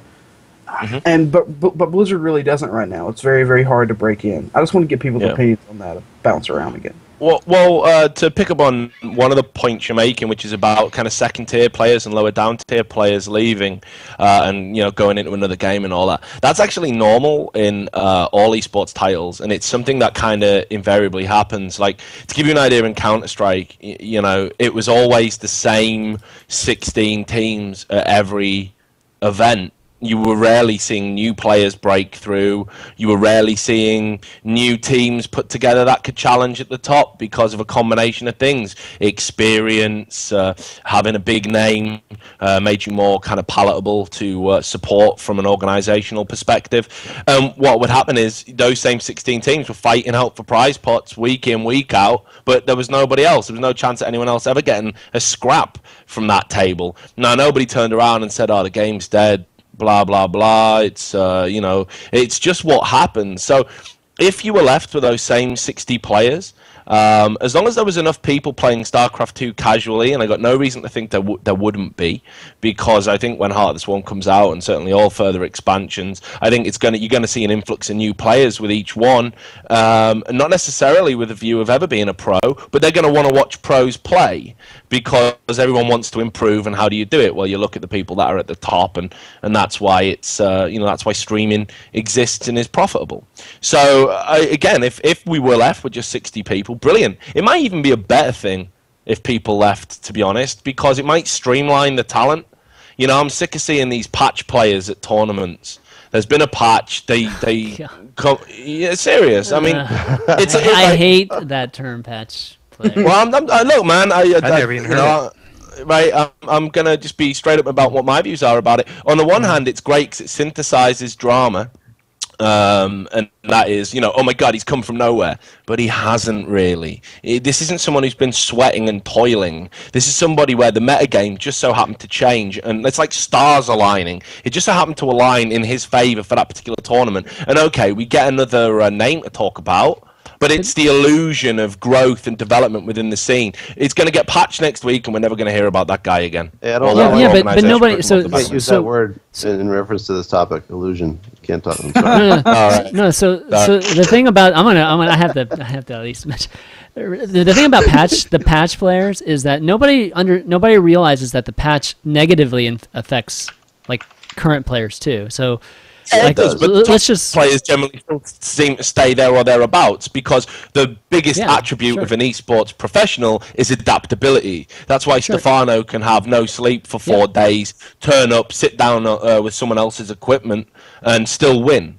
Yeah, no, I totally get that, but I'm just saying, like, there are players that have been successful and made a name of themselves from day one because the metagame was that way to begin with, and then once the patch came out, a lot of people struggling has a lot to do with the metagame. So I guess my point is it takes years before the smoke settles, you know, and then we see actually who are the great guys. Yeah, Stefano is one of the good guys. I mean, yeah, but, you know, Stefano, we don't see him build mutas much. You know what I mean? So what happens if it turned into a more of a muta type of, you know, centric type of... I know what you're saying. But, yeah, to keep it on, you know, point for what Kurt's talking about, I just think, like, esports titles streamline, and the people that aren't at the very top, but for whatever reason find themselves having a voice, it frightens them for obvious reasons, because they foresee them being shut out of ever having an opportunity to make money again from the game. They predict doom and gloom, streaming numbers dipping, invitational only tournaments for high prize money that they're never going to get asked to attend, let alone have a chance of winning. So they start talking about, oh my god, it's the death of the game. But unfortunately, that is how all esports go. You find one that hasn't followed that pattern, and I would be astounded.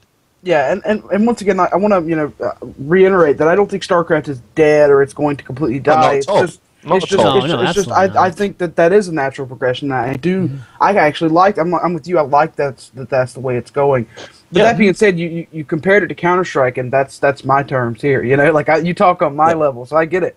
But the thing with Counter-Strike too is that teams at least had a chance to break in, because they were these there were always someone watching. There was always someone watching your match. You know, so there was always someone watching you play, either through replays or through live spectate clients at the time with HLTV. So it was always this chance of getting out there. Right now, there's just not. Like, there's like if Hawk or anyone in that, or Hindralisk or anyone beats someone in the open bracket, all you see is like, oh, you beat somebody in the open bracket. And there's no, it's like there's no fucking big deal. It's like whatever, you know. And like there's really only been 2 or 3 instances where it's actually been blown up, and Scarlet, Illusion, stuff like that. But I feel like it's just because the Suppy, and it may not happen much more, because the teams are tightening the belt a little bit, and there's fewer of the teams, and they can't afford to bring in. I mean, great, some guy breaks out at MLG Dallas and does really well. Control. Now you got to make tough choices. I got to drop somebody to bring this guy because we can't afford to add another person to the team. But you know as well as I do, John, right? There's so much dead weight in StarCraft 2. In terms of organizations, you've got to start trimming the fat. I'm sick of seeing players sat on massive sponsorship deals that can't even win a ranked ladder game. I'm sick of seeing players that just because they got big streaming numbers are getting opportunities that players that are actually placing top 3 aren't going to get. I'm kind of purists. Yeah, but that's not necessarily. We're purists for the competition. Yeah, that's the business. That's not necessarily fat. That's not necessarily fat, though, Richard. I mean, that there's just people that should have a different role than being like a competitive player, right? Yeah, I think it's also important to understand, like, they should be entertainers. There's a platform for them to go out and do that. Christ knows, esports is crying out for intelligent, articulate, funny people that can put out esports content. Because I see a lot of shows like this one, with the 4 squares with people with headsets on talking. I see millions of them. How many of them are worth watching? Christ, man, they're so boring, a lot of them. And the guys that have got on there don't know what the fuck they're talking about anyway. And it's just, like, I've said this about Live on 3. Like, Live on 3 is good, I think, in some areas. But when Live on 3 becomes that old boys, let's all pat each other on the back and talk about how we made esports bullshit, it's actually pretty so I'd love to see an In Control, and I've talked to Jeff, about this. I'd love to see him say, you know what, I don't need this hassle. Forget the game, forget competing, forget using a He's getting there. I'm going to go out on my own steam. He'll make a ton of money, by the way, if he does that, and because he's great at what he does. He's a funny guy. He's a smart guy, and he knows how to present himself. You should follow what Grubby did. Grubby will tell you the team model is broken, in the sense that if you really want to do something and you're not a great player, get away from the teams and go do what you want to do. But the point is, like, and I'm not saying Jeff's dead weight, because I see far worse examples. Everyone rips on EG. There are actually far worse examples of big organizations holding on to players that don't even attend tournaments, let alone lose games. They're just a name on a roster. What are they doing? They're salaried, but what do they actually do? Cut them. Get rid of them. That's dead wood. There is not enough money to be going around. You know, I know everyone thought StarCraft 2 was going to be the big thing, that we were going to see StarCraft 2 players on the same sort of money as footballers and basketball players. No, I got news for you. That was never going to happen. Okay, I think it's cool that we all got a bunch of shit. We all got to goof off for a few years and not go to college. But now, unfortunately, we're in that position where, you know, reality's knocking on the door, and it's time to just cut the fat. And let's have a look and see who's actually at the top and who's actually worth watching and who's actually worth competing. And I think, you know, does that mean the game's dead? No, that means the game's growing up. It means it's evolving. Yeah, That's what happened.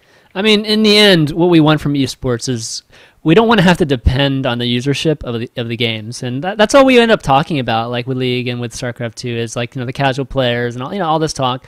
But what we want is we want folks that don't play these games to actually watch our games. You know, that's kind of how sports is. Because then you watch something like the Championship Gaming Series completely bastardize it, and it's all of a sudden it's not your game anymore. You don't want to sit down and watch it. It might be good for some moron at home, and let's be honest, right? Like, you know, it's kind of like floating voters in an election, you know, that decide things. But when it comes to watching TV, if you're a channel hopper and you see like an esports program on the telly, and you decide, I'm going to watch this and sit there drooling, Jesus, no, don't make a product for those people. They'd be happy watching a commercial. They'd be happy watching the fucking testing screen. We don't need to make stuff for them.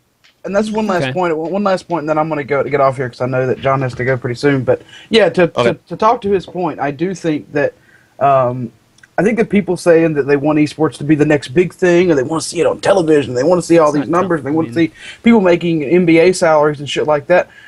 I don't know if they necessarily know what they want, you know, because once again, I honestly think that if we were to end up on TV, if we were to be doing this, I think we would lose a much bigger part of what we actually stand for.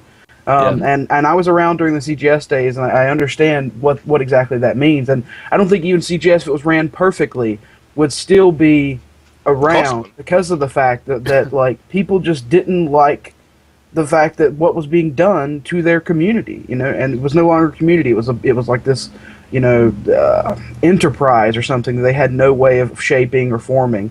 Esports can be shaped and formed by really anyone. It's just a matter of like, you know, how you're going to do it. So I mean, no matter what you guys say, we'll eventually get to that. But if esports gets big enough, it eventually will transcend whatever communities we have right now. I mean, that's just, but it's just not there. It's just, I was just making just a general statement there that it'll just, you know, pie in the sky. It'll be nice that one day when we don't have to talk about like the developers having to do this or that for the casual viewer, you know, the casual users, just to maintain the survival of a game. I mean, it'll just be great. I mean, people in StarCraft think they have it bad. They should try the Call of Duty community, and those poor guys have been fucking going nuts for years. That's true.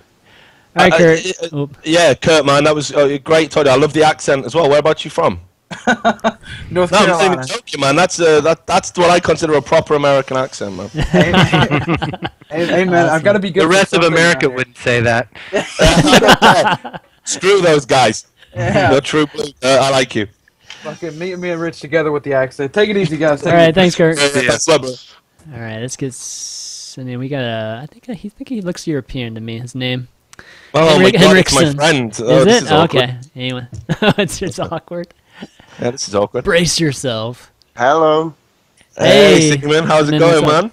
man? It's going good, man. Nice to see you on the show.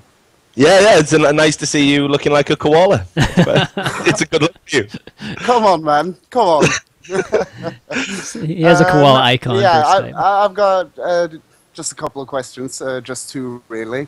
I've been watching this from the start, and I want to touch back on the discussion regarding League of Legends and considering what's more entertaining to watch, StarCraft 2 or League of Legends.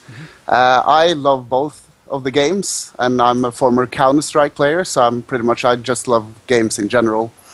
But Chris touched on saying that it was more eye candy in League of Legends, and that is why it's kind of taking over at this stage. I never said that actually, but Oh well, I thought I think it was me that said that. Oh, okay, sorry. No worries. But Shit's blowing up all over the place, man. It's exciting. Yeah, I'm fucking nervous talking about League of Legends on a mainly StarCraft 2 stream because people are gonna flame me. But You'll be No, you'll be it's safe. fine. I'll look after you. thank you. Richard's here with the flamethrower. As per usual. Well, yeah, I think the reason why League of Legends might attract more viewers is because it's a team-based game. There's a lot more room for failure from individual players and for players to stand out and save their teams. And as you said as well, it's from right off the bat of a game, you can have insane fights happening at level 1. You have the combination of different skills that will combine together to do amazing stuff and also look amazing for the viewers. So I'm just curious about what you guys think about. Well, obviously, League of Legends isn't just. It's not about it just being new. It's about this combination of skills, isn't it? Yeah, I think the reason that League of Legends jumps ahead and gets so many people on its streams isn't necessarily because of what the gameplay elements are, because ultimately there have been lots of games that have the same elements that don't hit the same streaming figures. And of course, there have been games that existed prior to this streaming boom, where everyone streams everything, so there's no real yardstick to know how popular it would be. We're all kind of just testing the waters. But the fact is, if they've got 32.5 million active players, League of Legends getting 300k on a stream is actually pretty shit as a percentage. I mean, I wouldn't. It's true. I wouldn't be happy with that if, And again, it's like what I'm talking about earlier. Chucking enough shit at a wall and some of it is going to stick. But ultimately, if that percentage of people are interested in the competitive side of things, that's not a good return in terms of what you're doing with esports, and you need to expand your presence. There's an elitism in esports, which I think everyone here. I can't speak for everyone, obviously, but certainly I know it's true of me, I know it's true of you, would watch any esports game that was put in front of them, because I just like esports. I won't necessarily enjoy some, but I'll still give it a go, I'll still give it a watch, I'll still try and learn about it, and I think that doesn't really happen with League of Legends quite so much, because of this elitist standpoint that A, it's an easy game, B, it's for kids, all the shit that you hear and see on Reddit forums about why Dota 2 is a far superior game and blah blah blah blah blah.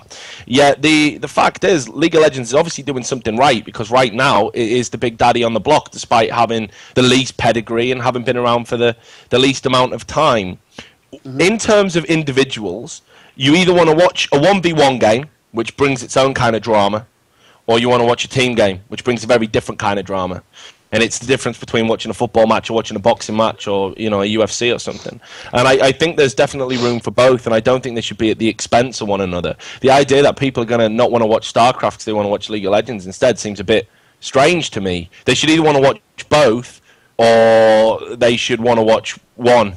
You know what I mean? It's like it's an either-or thing. You don't say, right, I'm going to leave this 1v1 game where it has a huge meta game and an RTS thing to go watch a 5v5 MOBA title where the meta game's not as complicated. It just makes no sense. So you're either into the whole kind of esports drama, esports as a concept thing, or you're into two very specific types of thing individually, and you divide the audience up. But the idea that there's going to be people leaving StarCraft to watch League of Legends, that's absurd to me personally. Yeah, I totally agree. It's like sports as well, as you were saying. Yeah, like no one's gonna say, well, I love soccer, and I'll use the term soccer now just because I've been calling it football all the time. Probably think I mean gridiron or whatever, but I don't really care about that. Football's football, right? But anyway, so I'm gonna stop watching soccer because I want to watch rugby. It's gibberish, Who does that? You either like both, or you like one, or you're prepared to give some things a go and other things not a go, and people pick and choose. And there's no reason why esports should be afraid of people being a bit more discerning in their viewing. But again, well, I want to know from you, Richard, what do you think about Call of Duty? Since you got history in this game, and you see the biggest player base in the world. Now they're coming out with this title on console. It's going to have all these inbuilt streaming capabilities and all these esports features and third-party camera views and everything like that. I mean, what do you see going on here? Well, I mean, again, I'm always a little bit dubious about console kind of gaming esports as a whole anyway. I think it's never going to be you know, I know the numbers are all hugely impressive. I know Halo is one of the premier titles. I used to love watching Halo, but you know, I think it's never going to be the same as PC gaming. I always think it's going to be a little bit restrictive. I am very dubious about console gaming. I've got I've never won anything for being a writer, so I haven't got any trophies. All I got some shitty little typewriter in the background. I'm not gonna pick it up in case it falls apart. But yeah, you know, so I think it's gonna be amazing. But again, this is just the evolution of things. All that's gonna happen is they're gonna do it. It's gonna peak. It's gonna dip, and someone's gonna go. They had some good ideas, and we're gonna amalgamate it into other things. Like what League of Legends has got with the spectator tools. If every game had that, every game would have a huge increase in how many people were watching stuff, you know, like online at any given time. I'd like to see the streamer effectively, you know, the idea of me having a load of game up on my PC, run a separate piece of software, stream it through a provider like Twitch TV or owned. I would like to see that completely dead. That's what you're talking about. What you're talking about, like what they're doing with Call of Duty Black Ops 2 is load the game into your console. Exactly, and you can stream right from your console onto Call of Duty Elite for everybody else to see and capture and enjoy, and they can see it all on their consoles as well. And oh, by the way, when you look at Call of Duty, like Black Ops or Call of Duty Modern Warfare 3 right now is the current title, on each PS3 and PlayStation, they have somewhere between 700 and 1 million concurrent players at any given time. Yeah. I mean, so to think about that, it's going to make the League of Legends figures look like small potatoes. But you know, what we can do is we can learn from what's been done there. Look at the software. Look at the means that that it works. Look at what we can achieve realistically by applying that to PC games. You know, there'll probably be some stuff to get rid of as well. If I know Call of Duty releases, there'll be plenty of shit that comes with the good. You know, and then we can refine it for a PC audience. I think what we need to do is we need to basically democratize kind of streaming and democratize the being able to view games readily without needing a third party. Yeah. You know, and I hate the fact that shoutcasters make a fortune for not being very good at broadcast journalism or radio broadcasting, purely and simply because, well, they've got a stream and they've got the internet connection and they're considered the voice of the game. There's probably a million great shoutcasters, a million great commentators you're never going to hit.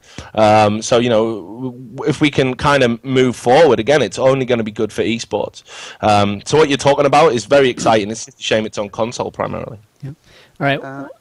Yeah, can I just throw one last question Okay, in? one last one. We're going to try to get one more in after this. Okay. Yeah, okay, thanks. I'm coming from Counter-Strike, as I said.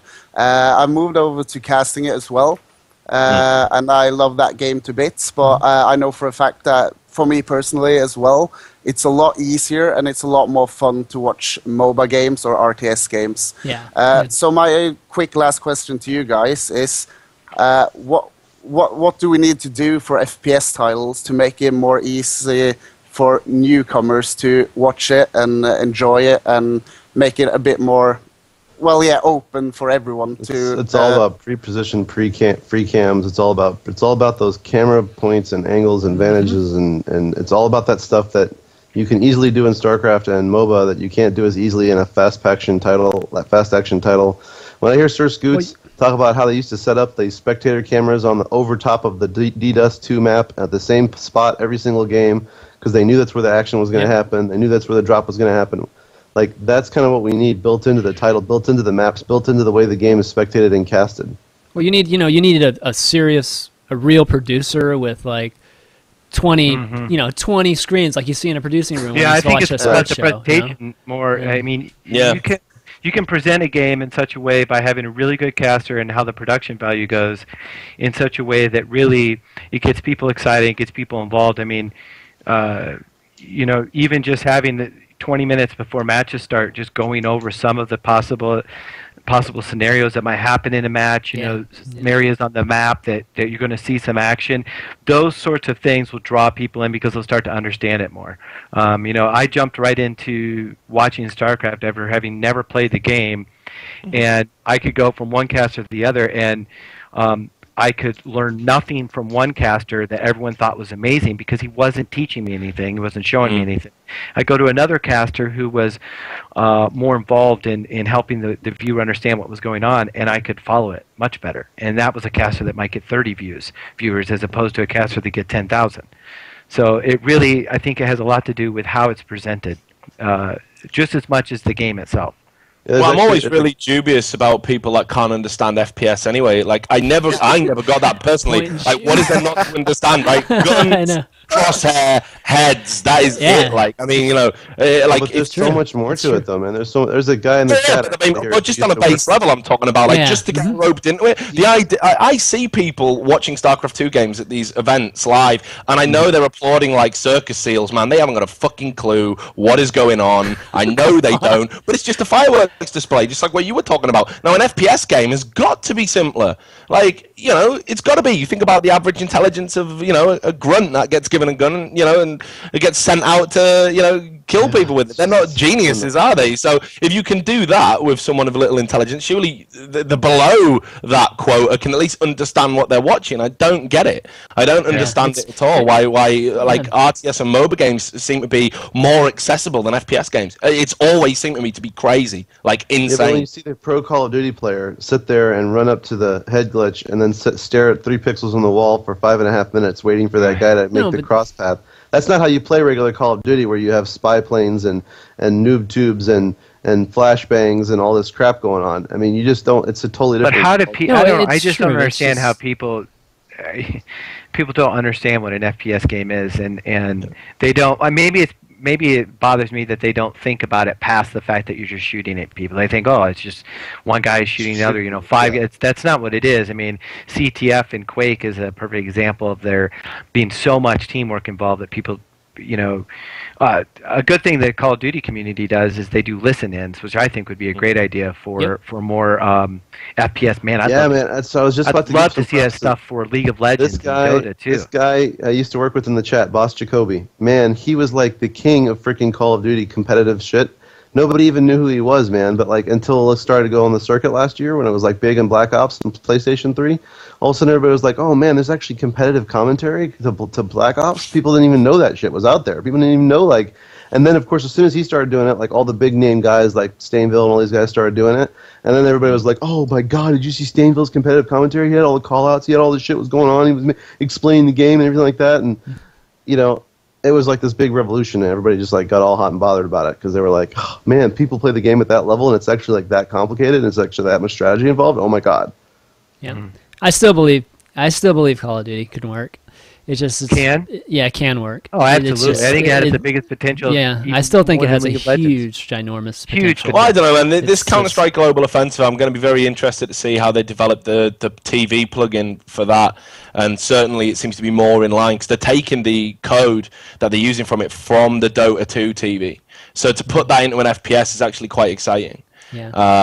But you know, again, it's about whether people are gonna want to stick with it and want to grasp it, and whether it's too little, too late. Because right now, FPS in general is just on its knees in the esports realm. You know. Yeah. Unfortunately, I agree. Unfortunately. Yeah. All right. So I think that the Renaissance may be on console.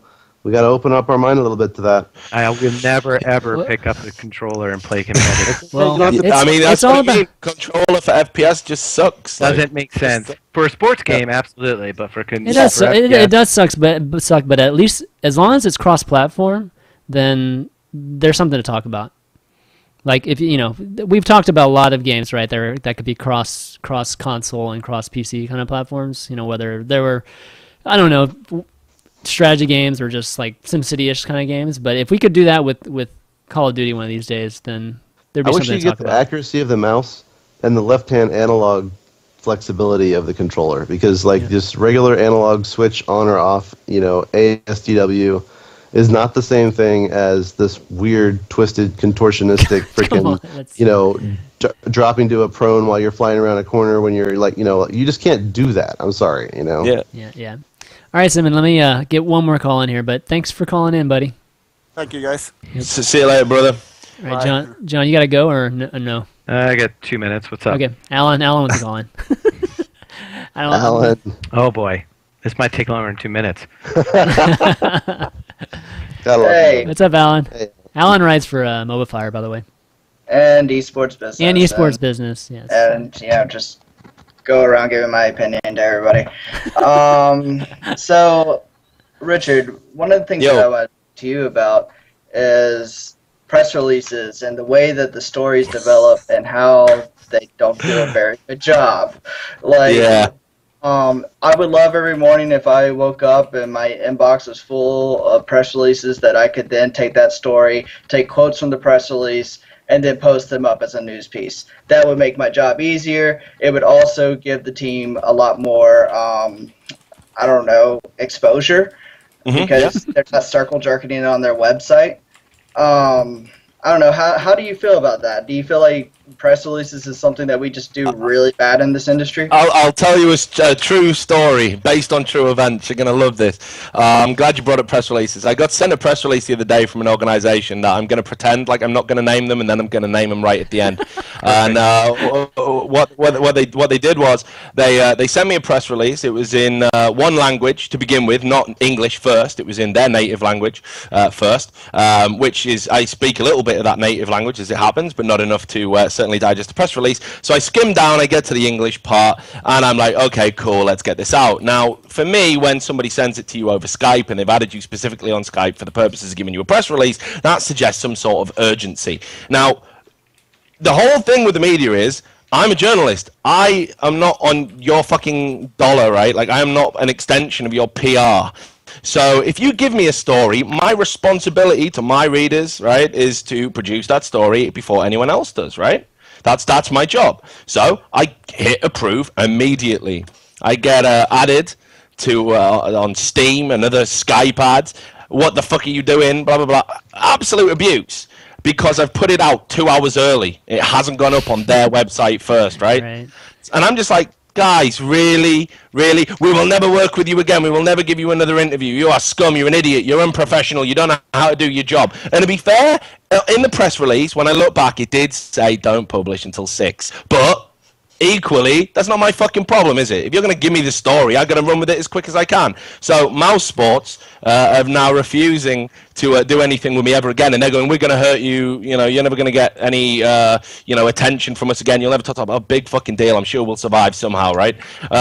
So, you know, again, and this is why I don't like press releases, because it encourages the organizations to think that they control you.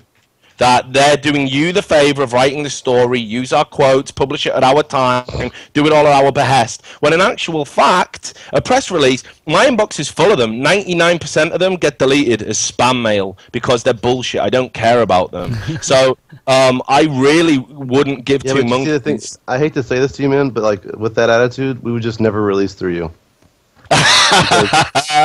Because ESFI gives us the time and the necessity to make sure that it's done right and positioned properly. And if we wouldn't get that from you, then we'd let you rerun it if you wanted to run it at all. But if you give it to somebody, shouldn't it be done right in the beginning? No, I completely agree from his position on if you get it, if you're going to give it to me, make sure your shit's together. I completely agree with you on that. But it's not about that. But I mean, like, it's hard because like these organizations don't all have the professionalism that you do. Well, I wouldn't even. I mean, a lot of people certainly would dispute the word professional being used about me, no doubt. But what I will say is, like, if you said never do a release for this, right?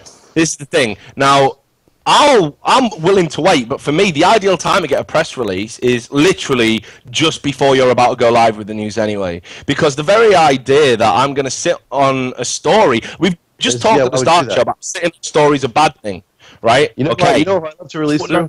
We're sitting on a, that's inane. It's just I love giving Rakaka my story. You know why? Because I know that with Rakaka, it's going to go far and wider. Even if it's fucked up, even if it's not totally true, man, they're going to have that shit all over the place before you can say Jack Robinson. It's like a wildfire coming out of there. Right, because that's what they do. And I wouldn't even say Rakaka are a particularly good example of a journalist website, because pretty much every story they've ever ran involves here's an IRC log that's taken completely out of context. Oh, come on. Oh, boy. Oh, man. Taken out of context. Some speculation at the end about what it could all possibly mean, and, you know, here's some pidgin English to you've got about 250 words, and that includes the IRC law. Oh, man. So I wouldn't Rakaka like, right, you know what they're going to do because they're a gossip site. They don't aim to have any lofty standards. You know, that's cool. Like, but at the end of the day, let's not call them journalists. Let's not do that. So yeah. Anyway, to come back to Alan's point, and I'm sorry, Mark. It looks like we're never going to do business again. I'm just. I'm just giving you a hard time. Losing business on climbing the ladder. All right. No. But look, here's the thing. Like, when things are done properly, Alan, it's great. And when press releases come out and they're done properly and everything's explained and intimated and blah blah blah blah blah, and I get that. But equally, if we run a story a little bit earlier than you would have liked, you can't just burn that bridge. Shit happens, you know. And if you approach somebody politely, I guess I can take it down. But if I do that, then it draws more attention to the mistake. Why don't you just publish it earlier? You know, I just don't get it. Like, I don't get what the big deal is. Why it's all got to be cloak and dagger. And I hate inviting organizations to treat me like I'm a fucking PR guy. I hate that. I agree. You know, and I worked in the press area for the Olympic movement. And the press releases I would get with that were the best press releases you would ever see. So, I mean, maybe I'm just spoiled. I actually probably am just spoiled.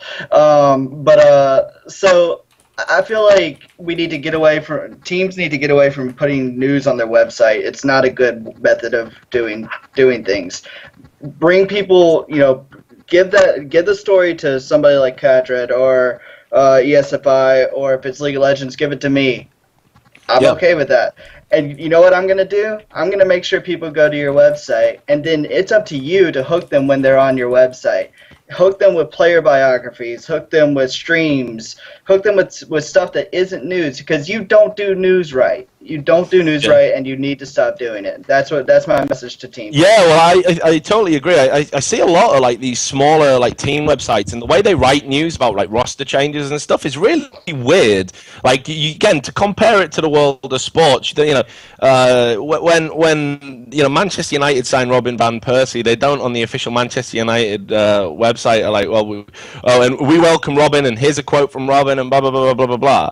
You know, it's like it goes out to all the news agencies first, and then they'll have like on the web, they'll direct you to an interview with the footballer in the shirt, or here was his press conference from earlier today, or, you know, so it's some sort of supplemental content that you can only get on the website, rather than a regurgitation of the story that we've reported on to direct people to the website in the first place. So yeah, I mean, I just think, like, I don't know, it comes down to that. There's a lot of people in esports that don't really know what they're doing, and don't really know how to do things the correct way by the yardstick of any other industry, especially relating to the media. And certainly the press releases I get, I just, you know, I barely read them. It's nice to get them, and it's nice to get one that's so good you barely have to do any work to it, but it happens so rarely. I've just learned you're better off going to the horse's mouth 99% of the time. Yeah. Cool. Thanks. All right, Alan. Thanks. Thanks, Alan. Nice to meet you, man. Mobifier, good stuff. Thank you. All right. All right, last one. This guy says you're his idol, so I have to call him. Who's idol? What? You're his idol. Oh, I can feel the little heart floating around my little Sam, head you there, now. buddy? Sam, you there? Hello? Hey, Sam. Hi, Sam. I really hope that's a lie. I wouldn't want to be anyone's idol, ever.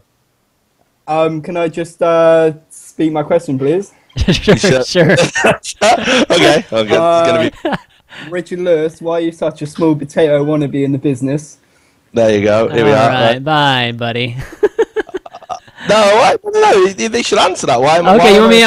Okay, all right, sure. We'll call him again. All right. No. Richard wants to answer. He wants to answer it. Sorry, Sam. Oh, all right, bro. Yeah. Luke Critical Green could like wreck you, mate. Yeah, I'm familiar with him. Yes. Yeah. Mhm. Yeah, he could drop you. Okay. Yeah. So you don't want me to answer the question? I'm happy to answer the question if you want. Yeah. Do as you wish, my friend. So okay. So your question was small potatoes in this business, Richard. What the fuck? Why am I a wannabe? Well, I don't know. No, sorry. Let me just why are you such a small potato wannabe? That's the question. Yeah. Okay, so small potato implies that I'm not big in my particular field, which I guess I would have to concede. But you're a wannabe small potato. Oh no, I would be a small potato, or I'm a small potato wannabe. I think the two are very clear distinctions. Do you that we need. feel threatened by HLTV? I wouldn't say I feel threatened by them. They do things differently to us in certain areas, and certainly, for example, their stats system is something we don't do, can't do. So they do certain things better on their website. However, I can't think of one feature-length article they've written on their website that's been worth reading in the past 4 or 5 years. I don't think their video interview content is particularly compelling. So, you know, it's like, then you look at the two websites occupying the same space, and we both do very different things. So I don't feel threatened by them because competition in esports is actually quite healthy. What is HLTV? Is that like a Counter-Strike thing? It's the Premier 1.6 website, but of course 0.6 sort of dying on its Sorry, ass. like I said, I got here late, so I mean. Yeah. All right. So what about Rich? Apparently, he can bang you out. All right, later, Sam. That's enough of that.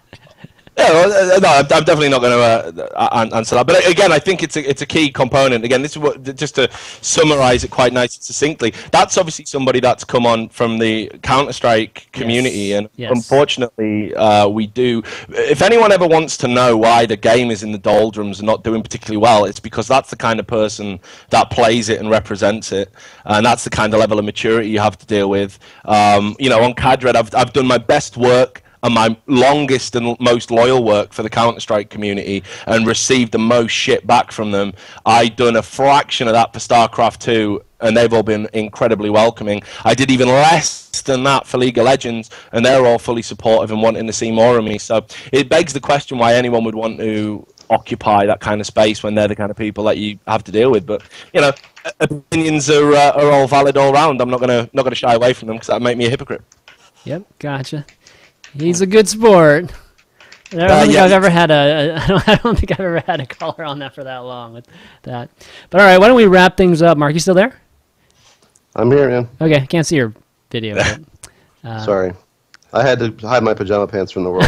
we already saw them, so like you don't have to. I was gonna say, we've seen them. Hey, if it's good enough for DJ Weed, it's good enough for me. At least I'm not sitting here going, man, what the fuck, Steven? I know you're better than this, bro. You're better than this. Oh, man. Yeah, I know that was. We didn't talk about that. It's a shame. Well, yeah. I don't feel like it was talked about enough, honestly, on Reddit. I think there are probably 10 Reddit threads on that.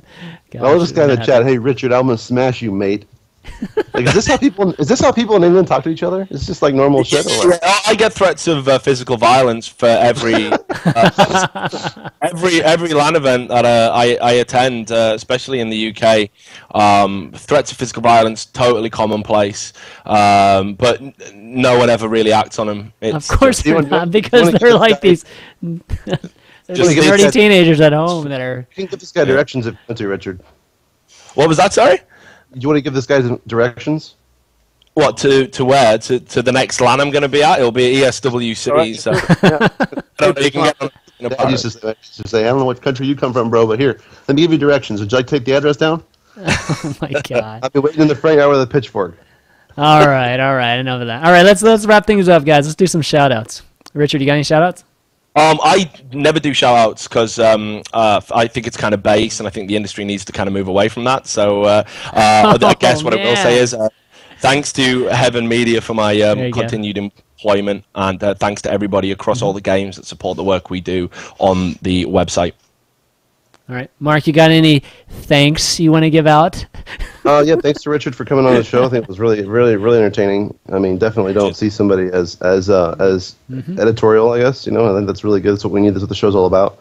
Yep. Thanks for the viewers for coming on over after the GD studio was done. You know, we do appreciate you coming on. We're gonna look at time slots and all that stuff in the future. And thanks to John and of course Chris for hosting the show, and of course Quantic, my team, all of our sponsors. Razer, Machinima Versus, Twitch TV, DB Vision, Alienware, and our partners in Korea, StarTel. And we wish the best for everybody in the Northeast who's underwater.